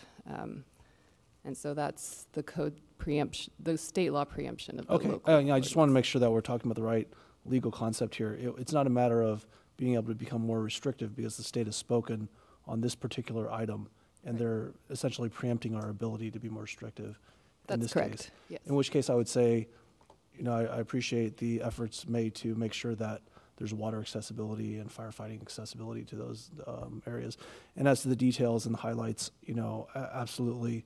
I think for the sake of clarity and public safety, members of the public would probably be interested, especially the ones that are interested in possibly building an ADU, in knowing what the parameters are going to be for that accessibility and, you know, the water availability.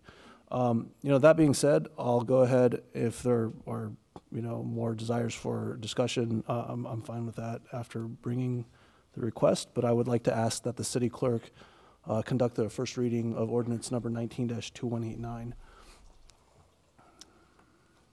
This is the first reading of ordinance number 19-2189, an ordinance of the City Council of the City of Cupertino, amending City Code Chapters 16.02, 16.04, 16.06, 16.16, 16.20, 16.24, 16.40, 16.54, and 16.58, and adding chapters 16.62, 16.64, and 16.68 of Title 16 of the Cupertino Municipal Code, adopting the 2019 California Building, Residential, Electrical, Mechanical, Plumbing, Energy, Fire, Historical Building Code, Existing Building Code, Referenced Standards Code, and Green Building Standards Code with certain exceptions, deletions, modifications, additions, and amendments. I move that ordinance number 19-2189 be read by title only, and that the city clerk's reading constitute the first reading thereof. Second. Vote. Whoops. Sorry, I pushed the wrong button. Can you redo that? Okay. You voted no. Yeah, okay. Okay, very good. The motion carries unanimously. I move that council adopt resolution number 19-131, making factual findings with respect to the local geological, topographical, and climatic conditions necessary to make local amendments to the California Building Standards Code. Second. Vote. The motion carries unanimously. Great. It's 8:30. Does anyone need a 5-minute break now? Okay, 5 minutes.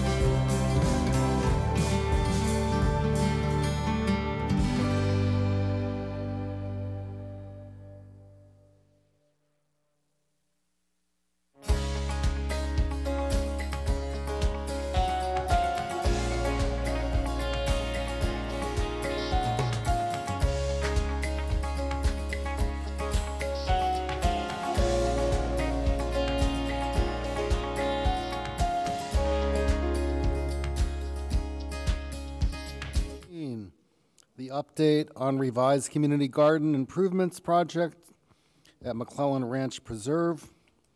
Can we have a staff report? Good evening, Mayor Scharf, Vice Mayor, council members, and members of the public.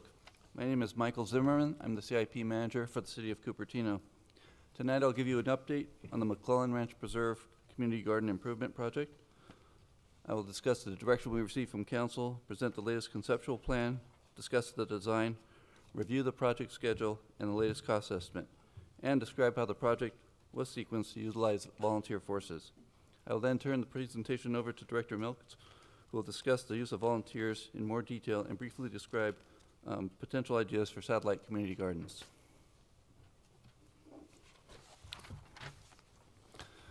This project has a history of dating back 2 years. Here's a brief recap. The project was first funded in fiscal year 16-17 in the amount of $30,000 for preliminary design. In fiscal year 17-18, $70,000 was added for the design of the project. In fiscal year 18-19, an additional $1.5 million was allocated for the construction of the project.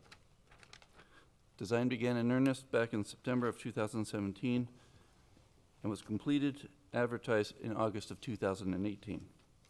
As you can see in the middle of the slide, we received 3 bids with a fairly significant range discrepancy, all of which were over the estimated engineer's estimate and the total budget. Staff recommended and City Council authorized rejection of all bids on October 2nd, 2018, and 2 weeks later, the project was defunded. Next slide shows the layout that was advertised. As you can see, it was a total of 115 plots, 3 different sizes, 11 large, 23 medium, 81 small plots. It included 9 ADA plots and 7 master gardener plots. It was a mixture of in-ground and above-ground raised beds. And the amenities included 3 picnic areas, an outdoor classroom, a wash station, wheelbarrow storage location, compost bins, and shared storage. The plots were arranged in a pod configuration, 6 to 10 plots per pod, and they were separately fenced in. The community outreach for this plan is as follows. We went to the Parks and Rec Commission twice, back in November of 2017, again in April. We met with the gardeners on numerous occasions, and we held 2 community meetings to solicit public input. The next slide will discuss what steps staff has taken since moving forward. So, on June 18th, the City Council provided the following direction. They approved the budget.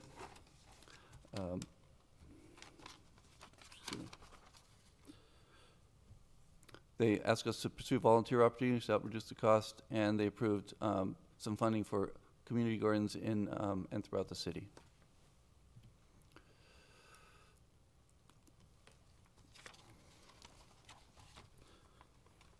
So the raised planter bed concept was identified to standardize the design and facilitate ease of construction. This was done primarily to assist with the control of ground pests. Staff purchased 3 raised bed kits, and staff from Public Works and Parks and Rec assembled the kits.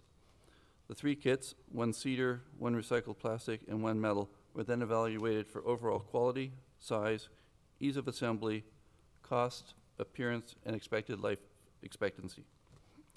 None of the kits met the overall quality standard that we were expecting for the cost. Collectively, staff opted for the redwood planter design of a uniform size. Staff also looked at tasks required to construct the garden, with the goal of using volunteers to reduce the cost. 4 tasks were identified that appeared to be well suited for volunteer efforts. 1 was to construct the raised beds from kits. 2nd was to fill the planter beds with topsoil. The 3rd was to spread wood chips in the walking aisle, and the 4th was to construct some picnic tables. This slide discusses the public input process. Okay. Good evening, Mr. Mayor and Council. Jeff Melkus, Director, Parks and Recreation. I'll take you through a little bit of some of the public input process that we've gone through with the current update to the design. On September 17th, we met with a group of gardeners, had a very spirited, very good conversation, and came away with many, many ideas and notes. On October 3rd, We sent a notice to ask gardeners if they'd like to attend the next Parks and Recreation Commission meeting, and a number of them did so. On October 4th, we sent the latest copy of the design to the gardeners for written review and received 6 different thoughts and concepts. There was quite a bit of agreement found within those input letters. From the September 17th input from the gardeners, there's a list of different items in front of you that were very important to the gardeners, such as hose bibs to each plot. It was important to the gardeners to have water that they don't have to walk across to where another person's plot is. They can install drip irrigation, say. They were very, very in tune. Many of the gardeners were actually master gardeners, and they were in tune to the idea of the pest mesh netting below the garden, even to the technical part of how far down it needs to go. It needs to be connected in a flush manner at the gates, all with the intention of keeping the ground squirrels and such from making the gardens unproductive. They requested things like compost bins, or compost area readily available. They talked about the size of the raised beds. They wanted to make sure that the gardens were very secure, that folks walking in and around the preserve had the opportunity to enjoy the gardens and see them, but not necessarily enter the gardens, which is the best practice around the country and around the region for community gardens. They asked for specific things in the design, like fruit trees that were in the design, because they were concerned about the shade. They asked us to slide the garden down away from trees on one end, specifically to account for greater levels of sunshine. But these are all listed there in front of you, and they were really wonderful suggestions that helped us. On the October 3rd Parks and Recreation Commission meeting, we received additional guidance from the commissioners. They had seen this several times and have participated in the past in terms of getting us to the point where we are now.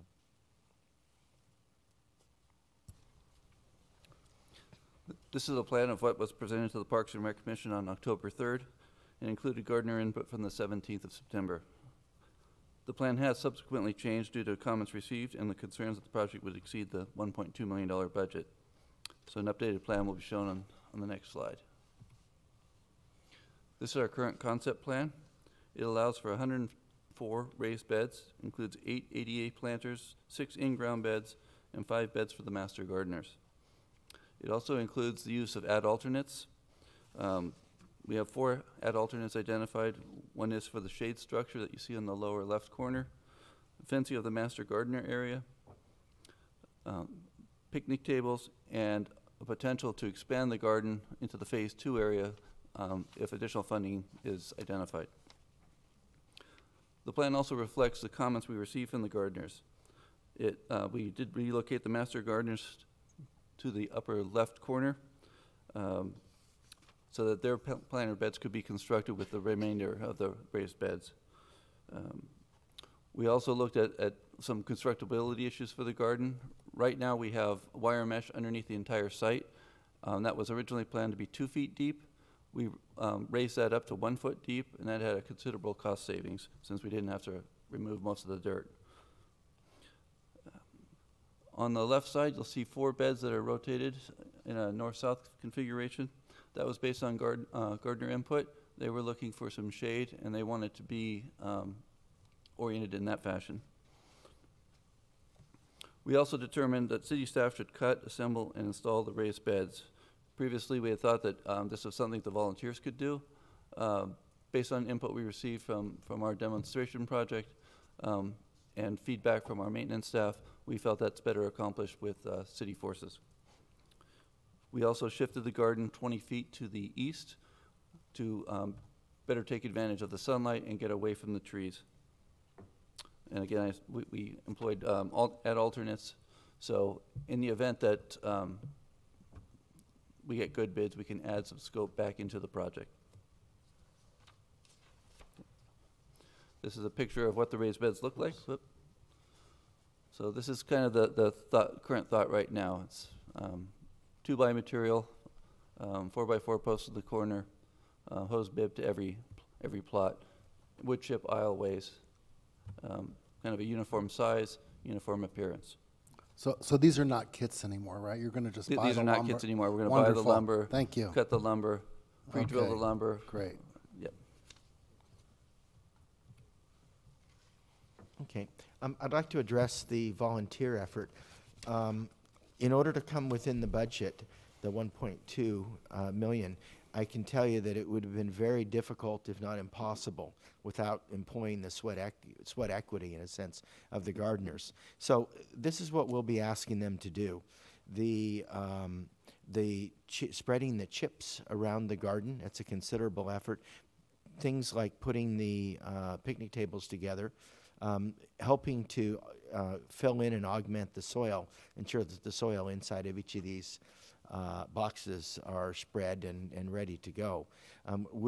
Staff will be using equipment to actually deliver the soil to the beds, but then the volunteers will take over from there. They will also be assisting with some of the construction of the beds. We have been approached since we started talking about this by several groups of people, including a Boy Scout group and including a large group of master gardeners who are standing by and waiting and very enthusiastic about getting involved. So we're planning on, after the initial construction, weather permitting, that we could hold and host some work parties in the March and April time frame. At the end, when we have a functioning community garden and we've done our grand opening and we're growing, wonderful produce, we also will continue to require the gardeners to invest not only in the common areas around their plot, but in the common projects that go with running a community garden. There will be a set number of hours that each gardener will be asked to put in. And in the past, my experience has been that those have been very productive and very satisfying experiences for the gardeners. This slide reflects our current construction cost estimate. As you can see, the $698,000 estimate of probable construction costs, that's significantly lower and reflects A, the use of volunteers, and B, the raising of the hardware cloth that's under the entire site. That led to a considerable cost savings. The city will purchase the material to build the raised beds. They will provide the soil and the wood chips, and they will assemble the raised beds. If the actual bids match the estimate, we would be in a position to potentially include one or more of the ad alternates. Again, that was a shade structure, fencing in the master gardener area, additional picnic tables, and possibly expanding into the phase 2 expansion area. And this slide shows our current schedule.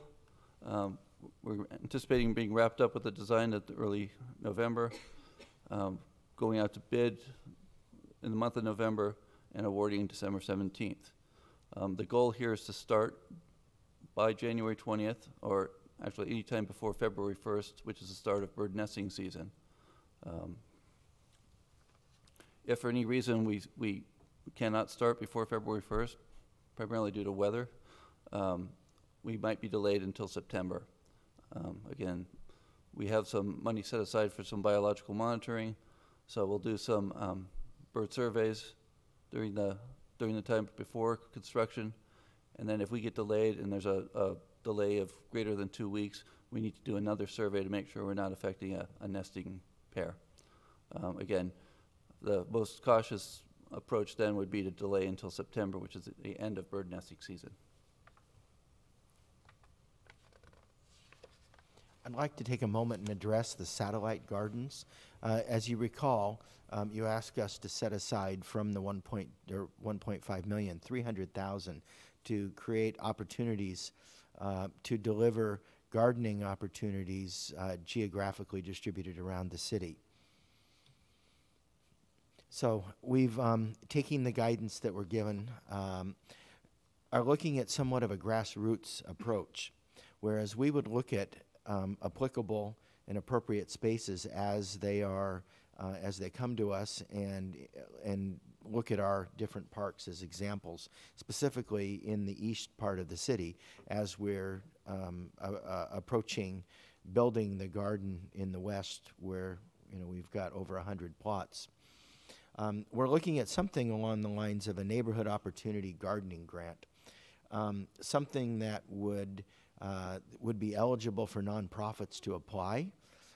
It's not the intention that the money would be everything needed to get these mini gardens, say, off the ground. They would be, in a sense, seed money for nonprofits that could be schools, could be churches, could be how you'd like to approach it.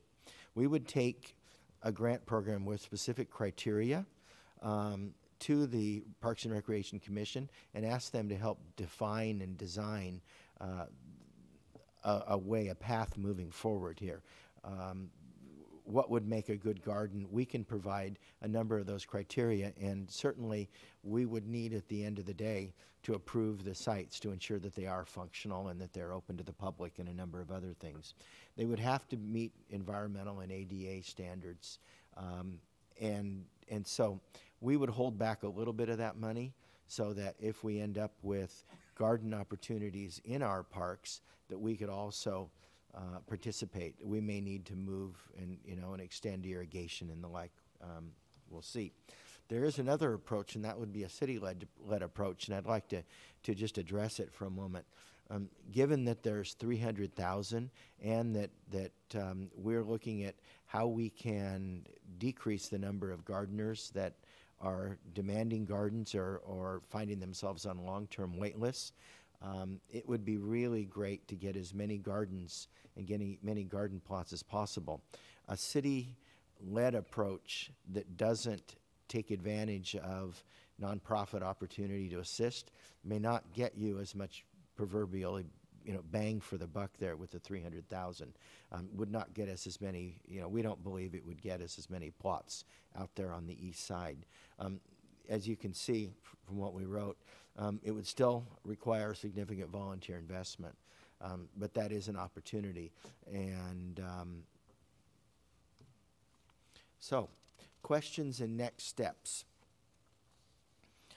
We would be looking at, as we said, advertising the overall project for bid around November, and then looking at the neighborhood community gardens a little bit further down the road. Again, engaging the Parks and Recreation Commission, if that's the way that's the will of council, and then moving forward with your input and the public's input for those satellite opportunities. And that concludes our more formal presentation. Great. So before we bring it back to council, I have one card here from Jean Bedord. Welcome, Jean.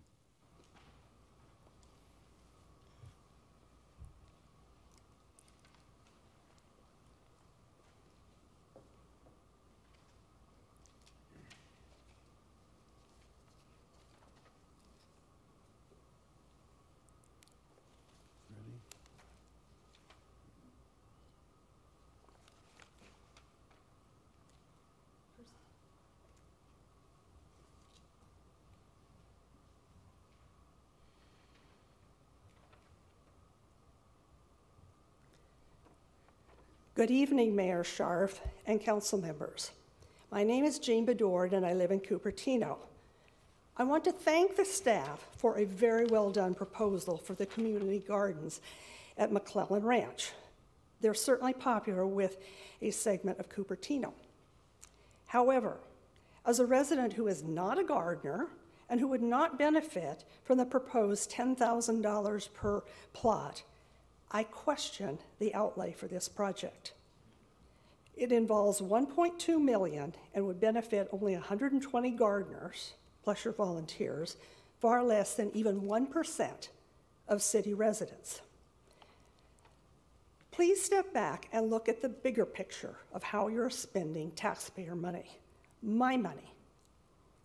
2 weeks ago, this council failed to fund a consultant to identify corrective actions for the operational losses for the golf course at Blackberry Farm.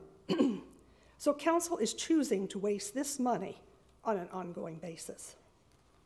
At the same time, council is spending an inordinate amount of money on legal expenses with zero benefits to residents. It's already spent more than $1 million in legal expenses, with more to come with the Friends of Better Cupertino and the Valco downsizing lawsuit. In the meantime, the city infrastructure has been neglected. There was a major power outage this week, and fortunately, there was advance notice and only parts of the city were impacted. The Emergency Response Center had time to be activated, but we may not be so lucky next time. Plus, last night, was a 4.5 earthquake. I think there was another one tonight.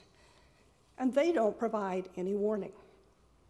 As I well know from living through the Loma Prieta earthquake in 1989, we know that City Hall is not seismically sound, and the power structure is held together with the proverbial chewing gum and baling wire. So how would the city function with an outage of days or weeks? So tonight, I ask you to re-examine your spending of taxpayer dollars. Are you being responsible in spending $1.2 million on behalf of 120 gardeners? Aren't you ignoring your responsibilities to the rest of the residents of Cupertino? Thank you. Okay, so we'll bring it back to council.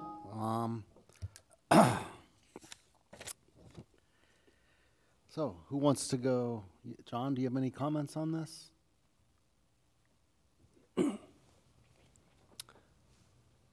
I'm still digesting things, and so I will have a few comments, but I'll wait for a few minutes. Okay. Councilmember Paul.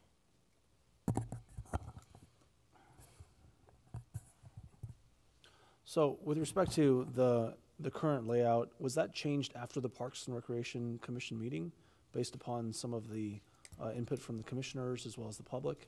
Yes. Okay, and in what way was that modified? We shifted the entire garden about 20 feet to the east. Okay.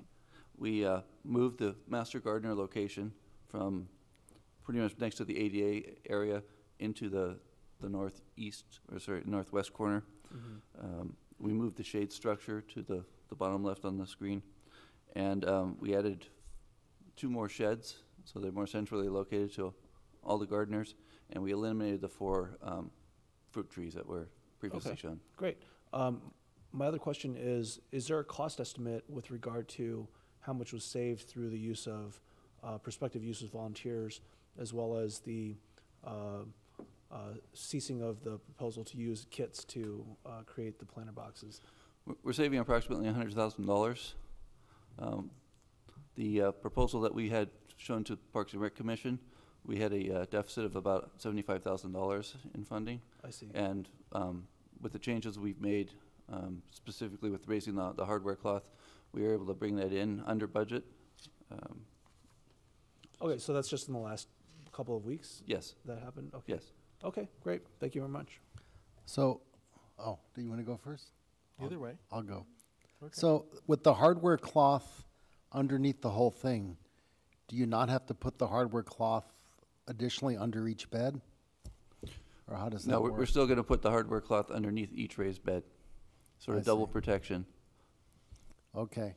So a year or so ago, my daughter was in AmeriCorps, and I was constructing garden beds with volunteer labor at elementary school in San Francisco. Mm-hmm. So, I know I heard, you volunteers can't do that. But let me just say, we had very unskilled volunteers, and they were able, so what I did, I pre-drilled all the lumber and cut it, but they were definitely able to assemble these without any problem, without anybody, I don't think there were any serious injuries. I'm not sure if this is a liability issue or why we think that the volunteers could not assemble the garden boxes and it would take city staff. So given the volume of material, if we had staff first cut the lumber, pre-drill the lumber, and then package each bed into a package, and then deliver it to the preserve. Yeah. And then supervise the construction of the beds. It was thought to be more efficient if they would just assemble the whole thing. They could pre-drill on site, Right. and just put it together while they were there. So they would do all the transport. It would be done basically on site versus having to package it, deliver it to the Right. site, stage it. Hopefully it wouldn't get stolen or vandalized, and then wait for volunteer day to have people come in. The logistics of trying to assemble 100 beds that are 16 feet long, 6 feet wide. Right. All right, just fair the number enough. of Okay. wrenches you need is So the other thing, for the additional beds throughout the city, at the time we're buying all this lumber, hopefully we're buying it directly from the wholesaler.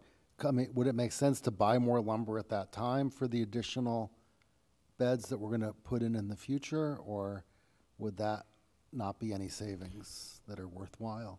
Because we'd have to store it then, too. It's a storage issue for us. The yard's pretty full right now, and depending on when exactly we install those, A, it's storage, B, we don't want anything to happen with the material. Right. So I think we're better off to, as we identify where it goes and how many we need, purchase lumber right as we need it.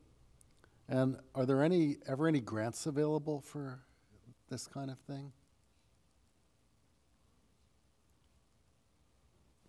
I suppose, but I'm not familiar with any off the top of my head. Okay. Okay, that's all I had. Thank you. Ron? Sure. So I am struck by the cost per gardener. At $10,000 a box, I have 2 raised beds that I made myself. And I suppose with drip irrigation and everything, I spent $250 per box. I put a fine mesh underneath. I stapled it in. I don't have something under my entire yard.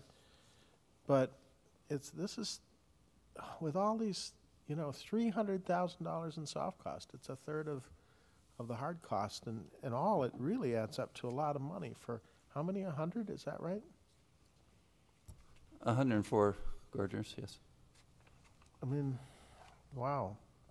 Yeah, it's staggering how much it costs. So what was our policy before on who got to use these gardens? It has Did been. people pay for those? Could they just renew on an annual basis in perpetuity, or what? Exactly. They pay a fairly minimal fee, and then How much was that? I think it's about $80 a plot per year, Mhm. and then they're able to continually renew. However, we have started to work with the gardeners on this. Our operating policies, we are considering a 5-year limit in order to ensure that everybody gets a chance. We look at this garden as more than just a garden. It's a park. It's an opportunity to not only present a sustainable way of eating and growing your own produce, but it's a nice thing to look at as you walk and see. And again, it's in a very expensive area to build because it's in the nature preserve. And so we have to be very careful. We've taken a lot of steps to ensure that these gardens are productive, hence the underground mesh, 6-foot fences around it with Tell me again why flashing. you need an underground mesh under the entire thing, why it's not adequate to simply incorporate in the bottom of each box? Because we need a closed system, and this has been recommended also by our Master Gardeners group. Because if maybe the Master Gardeners want to donate something for this project. I mean, honestly. Yeah. Well, if it's not a closed system, if we only put the exterior fence around to keep the ground squirrels out, then they can still burrow underneath and come up on the inside of the garden, even though they don't have to climb over. They'll still find a way in. This is as foolproof as we and our consultants can come up with. I see. So the idea is there could be critters that come up and then get access not through the bottom of the box, but in the spaces around the box. I see, okay, that's helpful. Well, some I should think about too, I guess. Okay, and yeah, to the point of constructing the boxes, I mean, honestly, we've had Eagle Scout projects doing things, actually exactly this thing in many places. We've had, you know, a lot of, I know Rotary has installed garden boxes going into the store and buying lumber. Could we not simply have volunteers do that? The people that are going to be using these things. Absolutely. I think the intention here is for staff to kind of take the lead and then keep the door open for volunteers to assist. We won't have a shortage of volunteer support. And certainly putting the boxes together and bolting them together is a real help, and that will be welcome from the volunteers. What we need to do is to ensure uniformity and to ensure the quality of the cement post and all. Right, so I get why we should be procuring the materials. I'm not sure we should be doing more than that, frankly. We have a lot of handy people in the community that know how to use a saw in the field. And help me hear that some of the feedback you got from the gardeners was they don't want something about the public's access to these things. Can you talk about what the public's access is to be able to wander through the area? They can wander around the gardens, but again, the best practice is that there will be a security code or a lock so that people that are gardening can have access. We want to make sure that others don't go into the garden, leave the gate open, pilfer produce. It's not very likely, but it's possible. And this is the practice that's been adopted by other gardens in the area. So what you're saying is if I don't own one of these 100 plots, I can't walk into this garden? Not without a staff member accompanying you, or a tour, or an opportunity to do that. Well, I don't know why we should be spending any public money on this. Under those conditions, we're on public land. I mean, in the prior project, everybody could go. I could show my kids as they were growing up how these fruits were grown. And yes, people typically had cages around, right? But if all we can do is observe from the outside, I'm not in favor of this project at all. Thanks. Okay. Okay, Vice Mayor.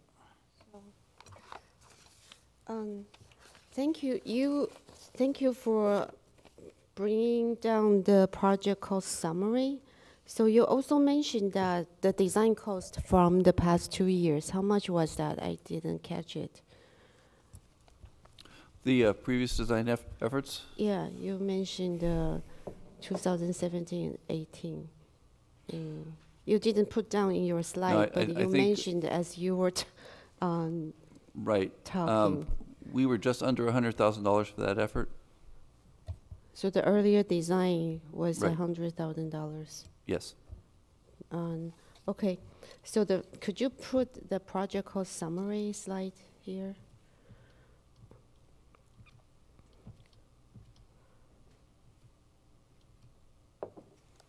Yeah. Thank you for bringing the cost down. So it seems like the actual construction cost is about $0.7 million.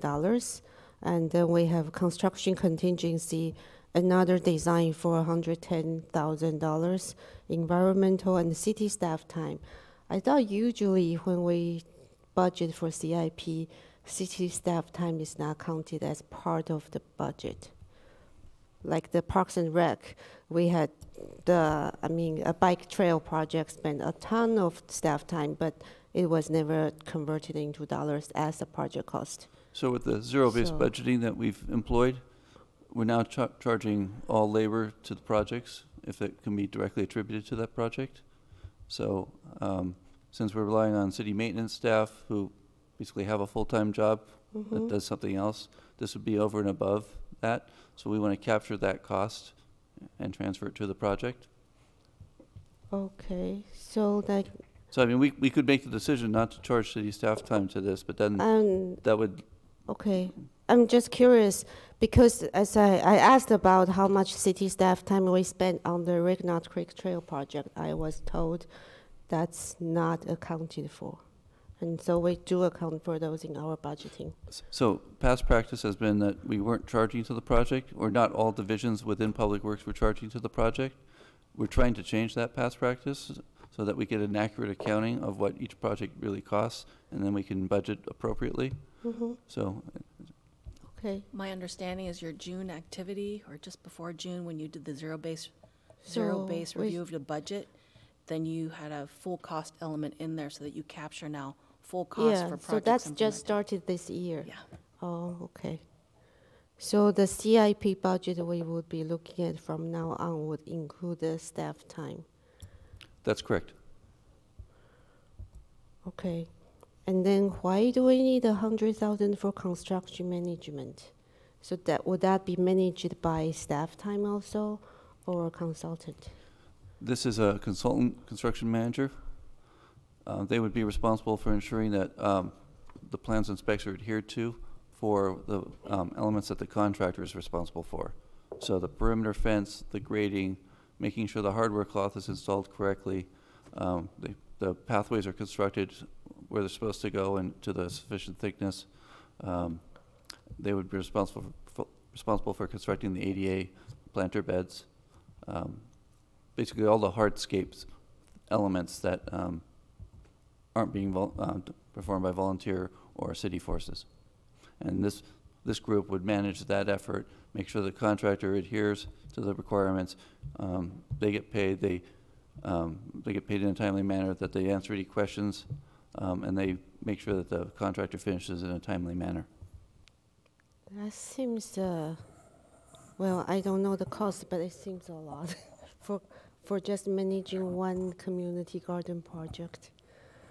And so that's not part of the contract. So again, this is an estimate at this point.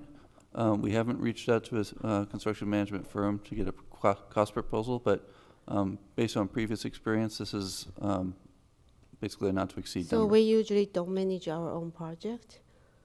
No. So like McLaren Road bike path project, we also have a consultant to manage I would say the project? 99% of all CIP projects are have a consultant construction manager. We still provide a city project manager, but they're stretched pretty thin. They're managing 5 to 7 projects by themselves. So we don't have the level of resources to also manage the construction. So we hire a consultant to perform that service for us. Okay. 100,000 is, okay. But I mean, yes, it's costly. However, we just spent $2.1 million for a very short bike path segment. And we just spent $1.8 million for a pilot shuttle program. For every project, not everyone is going to benefit, but each project will benefit some part of the community. So I guess it won't be all equal, but some people will benefit from this project, some might benefit from another project. Yeah. So I do still support the garden project, but then I think for every project we should try to keep the cost low. And another thing is, thank you for including the comments from the gardeners. So the outreach was only done to gardeners who currently use these plots. And is there any outreach done to the entire community who might want to use it? Yes, although most of our input was from stakeholders, which were gardeners, people who weren't gardeners yet but on a waiting list. We did host 2 community meetings, and there were other interested individuals that came. The community meetings were in relation to the original design in 2018. This time around, many of the same features flowed through. But no, we didn't open up for the general public on this one. Okay, so could you bring up the list of comments from the gardeners? I'm just curious, how many of those concerns are addressed by the new design?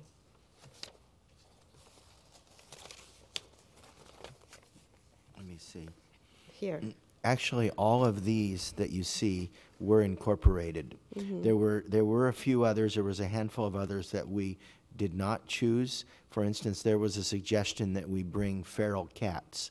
There was a suggestion that we have less garden plots and make them bigger sized plots. And we just thought that was inconsistent with the values of the project. For the most part, we did everything we could to incorporate everybody's suggestions. We had one group of folks that really told us they wanted to play with their rototillers. So there are 6 beds that are not raised beds as a result of the request. Now again, there'll be others that'll be able to use those that may very likely want a non-raised bed. But you know, again, we tried to meet everybody's need as we possibly could have. Okay, so all of these inputs are incorporated into the current design. Yes. And then the next page has more inputs, so those are also addressed? Yes, they're all of these are actually addressed. Okay, great. So then the next page is Parks and Rec Commission comments. Parks and Rec Commission, did they make any recommendation on something they would like to see that you cannot address? No, they did not make a formal recommendation, but in the presentation, they were concerned about many of the same things that we're concerned about, having to do with weather delays, say, ensuring that, well, one of the requests that was made by the commission is that we really look back at the original concept and to recommend not decreasing the size of the budget. It was a comment. We listened to it, and it's out there in the record. But we know that we're heading toward the 1.2. Okay. So you have reduced the cost significantly, and but then as a result, we split the project into phase 1 and phase 2. Phase 2 is about 1/3, no less than 1/3.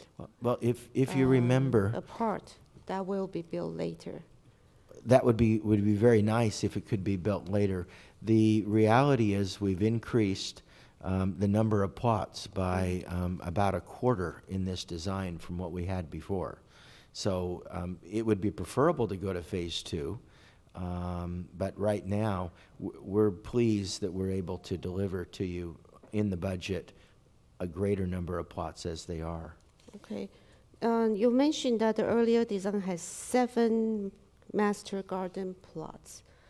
What does that mean? What is a master garden plot? Then how many we have now? These are primarily used for teaching.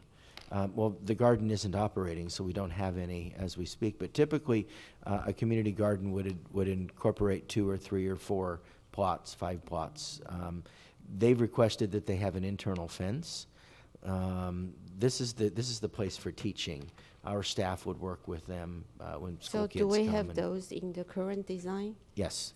Which part is a master garden? It's this part. Which direction? So can we do that?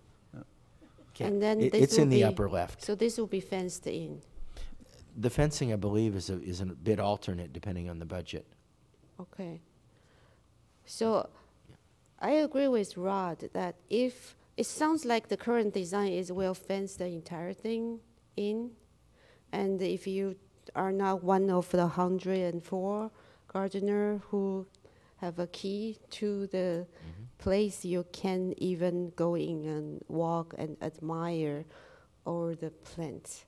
I really enjoyed our previous garden that we can walk around. Yes, it's all fenced in individually, but then we can walk around and observe the different vegetables that they are growing. And now we don't have that opportunity anymore, so Well- I'm concerned about that. Well, staff would prefer, I would prefer to see the gardens open to the public. However, the design prior to the reduction in the budget included interior fencing, and as a result of reducing that budget down to the 1.2 million, the interior fencing was a big part of that. It was very expensive. Once again, couldn't we have people that have leased these plots put up their own fencing if they so choose? Well, I would invite. Why wouldn't we do that? Well, the look of the garden, the feel of the garden, the productivity The feel of the garden that nobody can get in except the people using it? I mean, when the garden was open before, it became somewhat of a shanty town from its looks, and we discovered numerous issues that were safety related, where people couldn't walk up and down the pathways without running into things that were protruding. To that extent, we thought, well, we would just incorporate consistent interior fencing, so there wouldn't be the opportunity to build, to build construction within the individual garden plots. When we reduced the budget, again, now we can go back to that part of the design, the pod design. That is something that some of the gardeners spoke about would like, but there is an additional cost to that. Couldn't we have a standard covering kit to keep birds out? I mean, this is what most people I know, including I, have in my raised bed. I use some PVC pipe in this case and some bird netting effectively, and I hold that bird netting down. Couldn't we have a standard issue thing? You can rent that too, or you can buy, here's the prescribed kit if you want to cover your plot. Of course, this is a gold-plated garden project. At $10,000 a box, this is a gold-plated project. Well, again, much of the cost for the gardens is because it's in the preserves, and we have to move a lot of soil and plant the mesh and connect it all underground as the pest. So how much does, aside from the costs of the underground mesh and net and fencing, how much does each garden box cost in terms of lumber and mesh and dirt? And is it $300? Is it $500 or?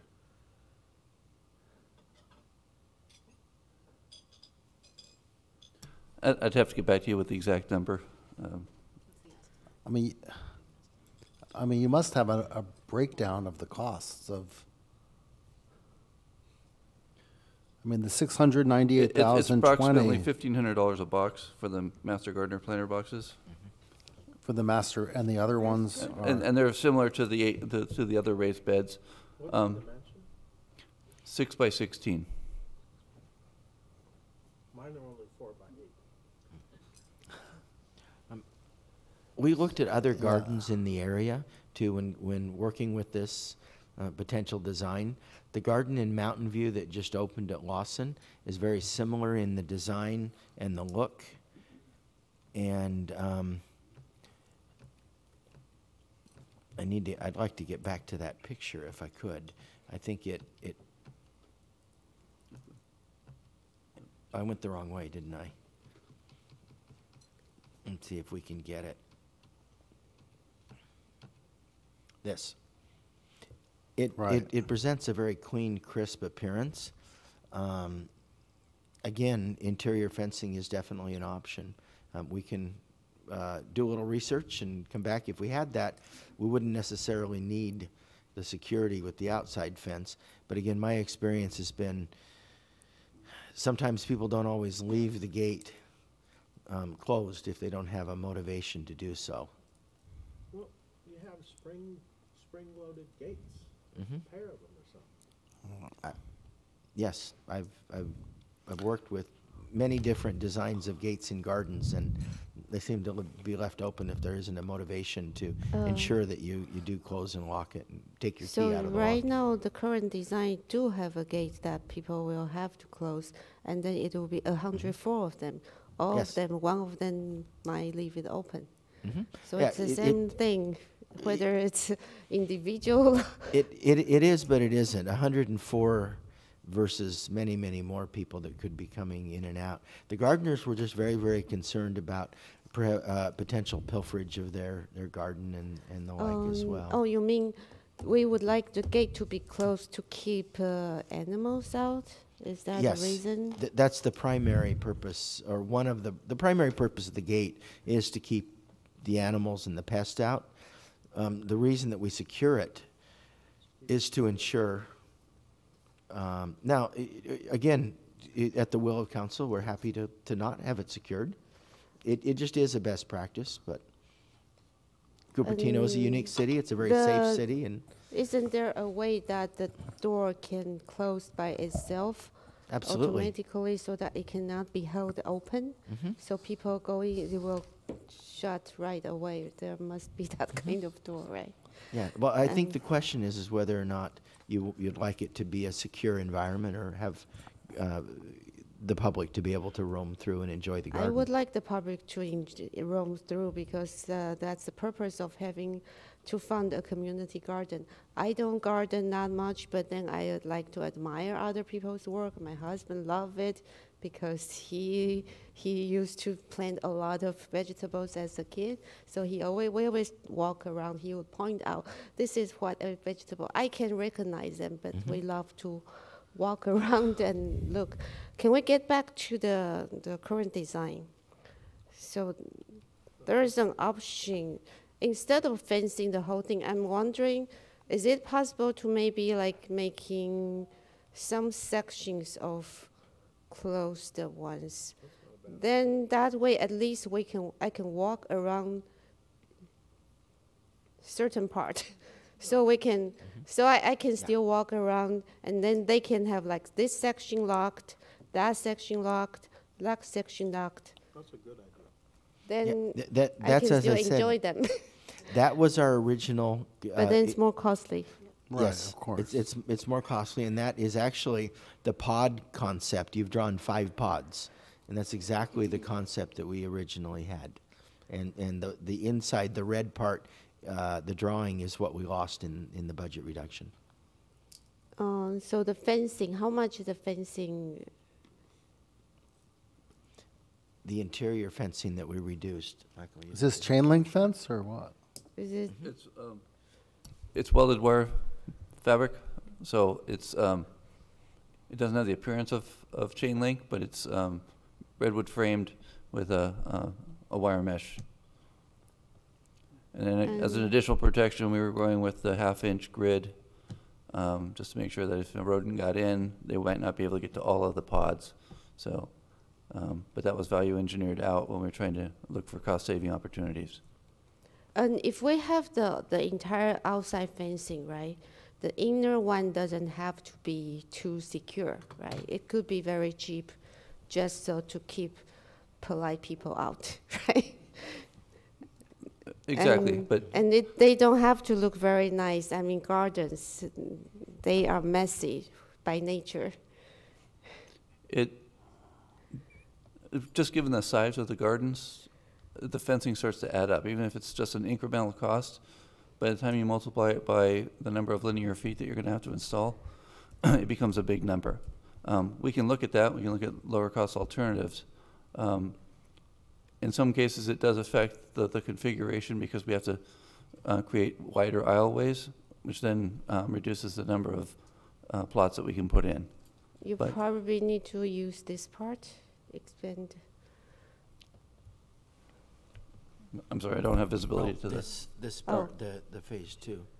That I mean, would adding the aisle probably means you'll need to use the whole area. Potentially, yes. We would have to expand a little bit wider just to get certain aisleways that can accommodate a fence and then have a 4-foot aisle on either side of it. And it also raises the cost fairly significantly to go that direction, because now we've got to add the rest of the pest protection and the exterior fencing. So can you go back to the picture of the beds? Other way. Back.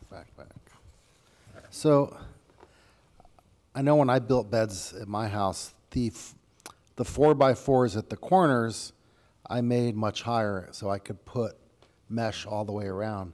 what keeps birds out of these when you don't have anything covering it? Currently, there's no bird protection. So, depending on the management rules, we'll allow people to put in a screen or a netting over their plots.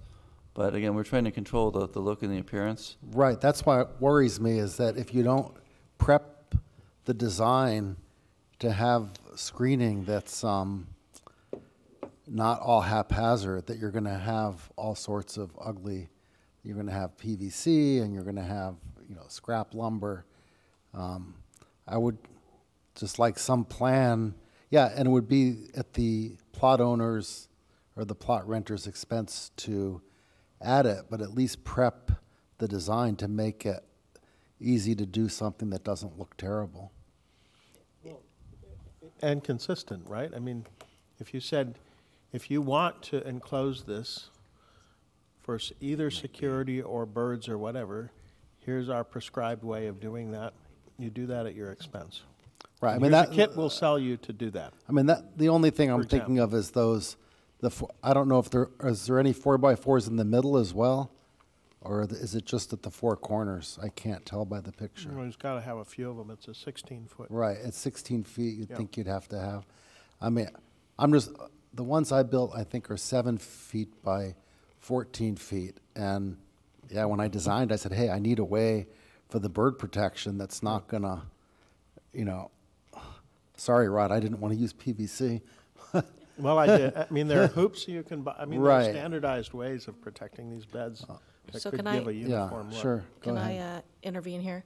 So I'm hearing a redesign. That's what I'm hearing. Well, I don't know if it's a redesign. I hear a desire for the public Access. Now, I mean, personally, I think the public could go in if they're accompanied by one of the many gardeners that are going to be out here, and they would just have to ask someone, you know, can I come in and look? But I do understand why you want to keep it secure. Otherwise, anyone can come in anytime and start helping themselves to whatever produce there is. I mean, if the birds don't get it first. So I might chime in now and make some comments. Okay. And so, to me, the $1.2 million, to me, really sets a requirement for the community to be able to use it. We have community fountains out here. Anyone can come and use them. We used to have the ponds at Memorial Park. Anyone can use it. We funded the shuttle. Anyone can use it. And so when we start saying $1.2 million and it's going to be fenced, to me that's, you know, I can't get behind that. It has to be accessible. When we say, well, we're doing that because we're afraid animals or people are going to come and take the fruit, well, you know, that's part of life.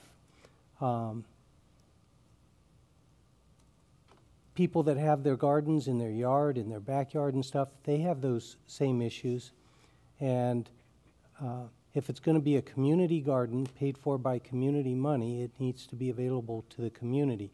You can have a sense of a lottery for who gets to actually take ownership of the plot for the duration of time, but then beyond that, it has to be, you know, open for anyone to take their kids or their parents for a walk and get up and close to the fruit, the flowers, the rose garden in Willow Glen. I mean, you don't keep people away and say, you know, here is $1.2 million, but it's only viewable from a distance. And so I really, really struggle with that. So to get behind that needs to be open to the public. So now I would ask a couple questions. You know, Mr. Milks took me to the old one after it was already torn down, and we got to kind of see how it was laid out and stuff. Did it have a requirement that nobody could get into it, and now we've made that a requirement? The old one? No, I don't believe it did. So anybody could have access to it, yeah. But there were internal fences that people had built and put up on their own. It was individually fenced. Yeah. The Now, other- I'm okay with a per plot fencing, and it would be a purchasable kit that we would have in, you know, the city store, if you will, just like the soapbox derby or the little balsa wood derby that the Cub Scouts do. You go, you buy the kit, and you make whatever kind of car with those specific material. Nothing else is allowed. So you have the kit available, and it's got the conduit piping for the four corners and the mesh, and you know, it has a longevity, the mesh maybe of like 2 seasons, and the requirement on it by the city is that the mesh has to be replaced you know, each 2 years so that it doesn't look like a shanty town, and it has to be kept up. So shifting those types of costs and assembly stuff to the people that are growing the fruits or flowers, as opposed to the city doing it. So the next one is, I see the picture. I'm glad it's still up here because that's what I was going to ask for. I mean, this looks like a city park as opposed to a rural garden. And so I kind of get a little bit confused, you know. A garden has many, you know, different, you know, compositions, you know. You can walk down this trail and you see some creek, and you walk down this trail and you see bushes, and you walk down that trail and you see trees. And this is so precise. I mean, it kind of loses a little bit of the rural aspect. We've made it so fixed, and that drove up the cost too.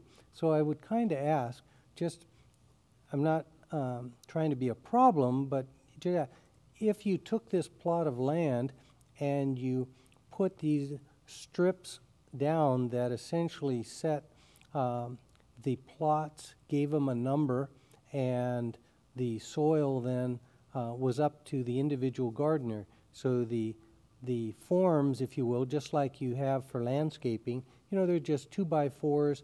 They're not usually not wood. They're just the composite type plastic. And put those down and say, okay, there's plot 37, there's plot 38, there's plot 39. Okay, now some gardeners will grow fruits while other gardeners will grow flowers, right? Why does a flower person need any type of meshing in the soil? But that's a cost we're incurring time and time again over all these. So the one who's going to grow fruits and vegetables says, okay, he's going to move back that 12 feet of soil and put his mesh down and put the soil back. He can also choose to either use the existing soil, put it back after he puts his mesh down, or move it over to the soil pile and take compost or the nice planter soil that's going to bear good fruit and use that. Again, leaving the cost to the person that wants to take ownership of this, rather than, you know, making this filet mignon and saying, now come and plant your seeds. You know, we've kind of really taken the sense of gardening and turned it into a seed poking activity. And, well, it's beautiful, but it's $1.2 million of the community's money. So, John, I think the mesh under the whole garden is because they want to keep the rodents from coming up from underneath and getting into the beds from the top. So just putting it underneath each bed is not sufficient. Well, it's it an is additional. for that plot, and then if they put the screen over the top of the plot, because you have to do both. True, yeah. Right, okay. You know, so I struggle with $1.2 million. I really want to see gardens for the community to be able to participate in. I realize there's a very finite number of people that can actually take the ownership and do the plots, but the whole community should be able to get in and up close and actually talk to the people that are gardening in there on any particular weekend, rather than being outside, you know, looking in. they can walk in there, and if the gardener wants to tell them, you know, what he is planting, how successful he's been, what the weather does to it, and things like that, you know, it's a very interactive. Yeah, I think the concern is not to have people going through there when there's no gardeners around, not at night or when, just to prevent vandalism. And we could do something like lock it after dark, and somebody that wants to walk through that's not a gardener could check out access key, or I don't know how the gate's going to be, if it's going to be a code or a key. I mean, there's ways you can allow the public in and still prevent people from pilfering the fruit or vandalizing things.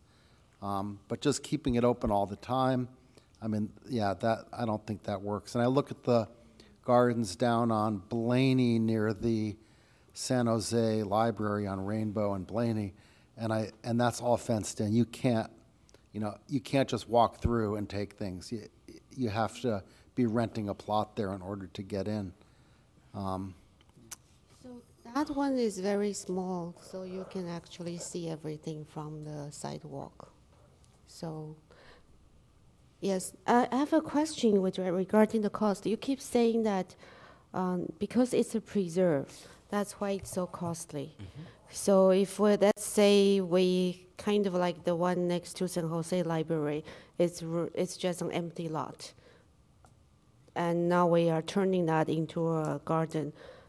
Would that be only $1,500 per box instead of $10,000 per box, what we are looking at right now? It's because of preserve, why is that so expensive? So you have intrinsic costs that drive up the price for this location. Number one, you're putting in the wire mesh underneath the entire site because you have a lot of animal activity. We're building the fences, the perimeter fences, down 3 feet in order to keep animals from burrowing under. That's an additional cost that you most normally would not expect to incur because of you're in a more urban setting or a setting where there's not as many animals. So we're trying to bulletproof this thing because it makes no sense to invest less money and then have it be unsuccessful, meaning gardeners garden in here, and right before harvest day, the animals come in and eat all their fruit or all their vegetables, and they get nothing.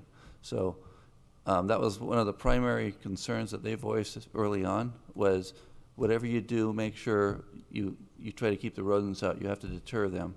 We actually shrunk the footprint of the garden to keep it away from other structures, overhanging trees. We've pulled in anything that could be used as a climb assist for the squirrels to get over the fence.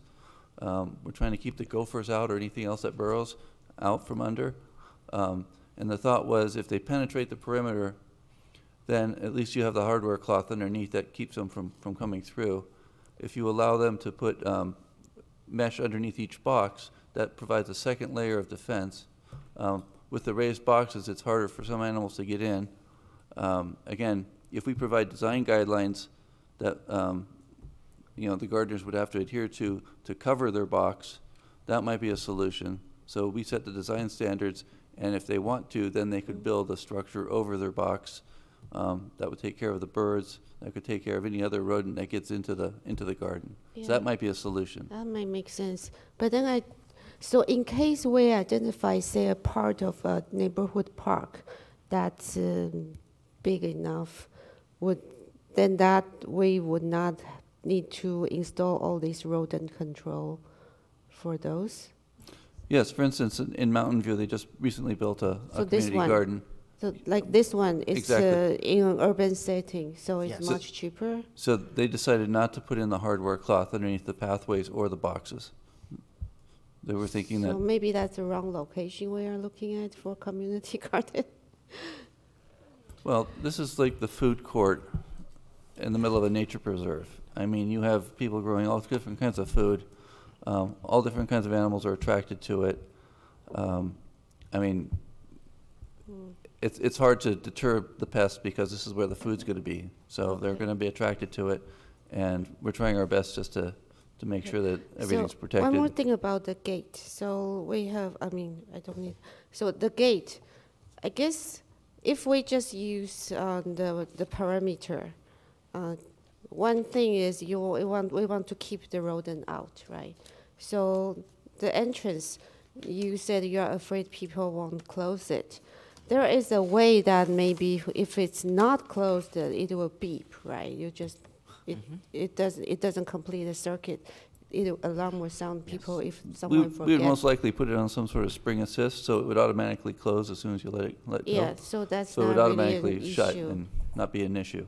Yeah, and then it's a matter of maybe each individual gardener can do their own fencing. Okay. If I may, I'd like to try to clarify, to be really clear on what, our purpose tonight was to get feedback on the design, and I appreciate all the great feedback. Our suggestion then would be to ensure that the garden is open to the public. However, if down the road we find that there are theft issues, then we should address them at that time. We'll look at a spring-hinged gate to ensure that it will close on its own, perhaps electronic, so that we could get some kind of a notice if it's still open, or be able to control it, so that once it's closed at 10 o'clock at night, say it's closed and the keys or the codes don't work. We'll look at purchasing particular kits for the exterior fencing that the gardeners are able to purchase and use, but will be restrictive to ensure that that's the only ones. I think those are what I'm hearing would be the most important, most salient items. So I think the other item, and I'm just speaking from my own experience in building these, for the screening, is that when you build them, what I did, the 4x4s are higher, and you have panels with mesh that hang on to that hang on all four sides and go across the top. You can't get in any other way, but the panels are easily removable. But when you design the original box, you have to prepare for that. It's a lot harder to put in such a kit after the fact, because you don't have anything to attach it to, basically. I wish I had pictures of what I had done, because my thought, without that, there was no point in doing a garden, because the birds would eat everything. And occasionally a bird has managed to get in and then get stuck there. I have to take a panel out. I don't know how they got in, but so I would just say, if we eliminated the mesh underneath, but had ways for everyone to put on the covers if they so chose to do so, and paid for them, and when their lease was up, and the next gardener could say, hey, I want to buy these from you, or whatever. Okay, extending the 4x4s would be relatively easy. And right, I'm not and sure that's cheap, yeah. There is a kind of an economy that goes with it, but I'm not sure that it's overly expensive. Right, just think in advance of how you would have a kit that doesn't look tacky. Because I have seen some screened-in things, like over at West Valley Community Services. I think they had some garden boxes, and the screening in looks pretty terrible out there, and it's in front as well. And I guess I just tack onto that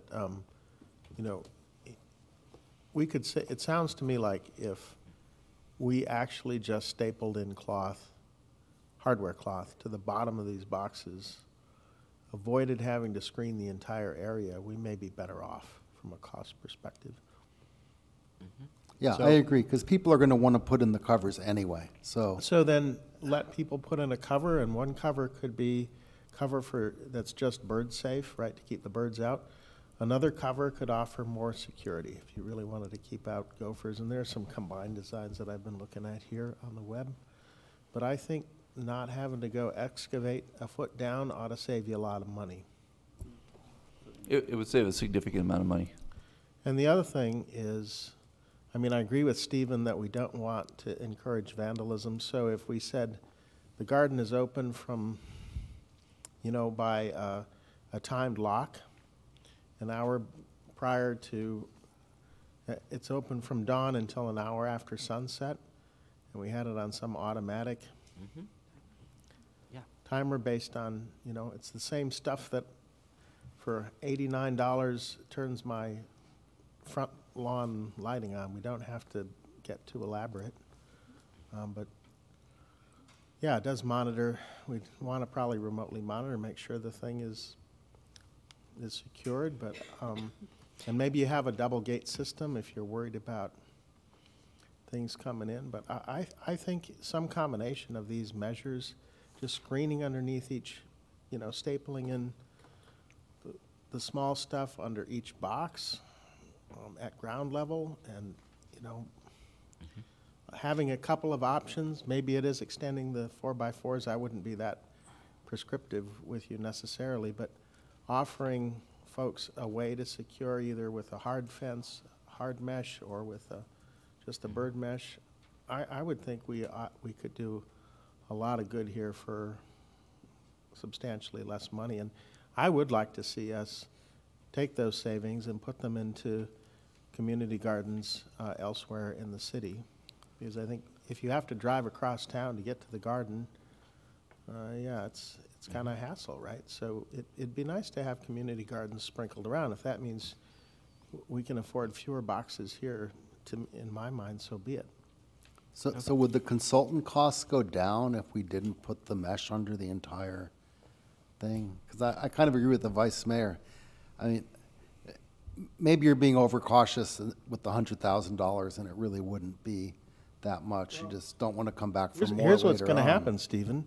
The consultants that bid on this project are going to review the presentation and the slide tonight. Yeah. You can be damn sure that they're going to come in around 100,000. That's what we budgeted. No, it happens all the time. Okay. One more question regarding the storage for tools for the gardeners. I remember they always have a bag of compost and their gardening tools in their gated, fenced-in garden lot before. So how are they going to put their tools?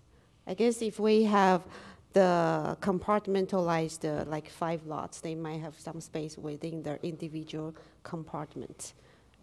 But now, if it's a one open area. I thought there's sheds for this. Exactly. There'll be 4 So sheds for they will each have communal tools.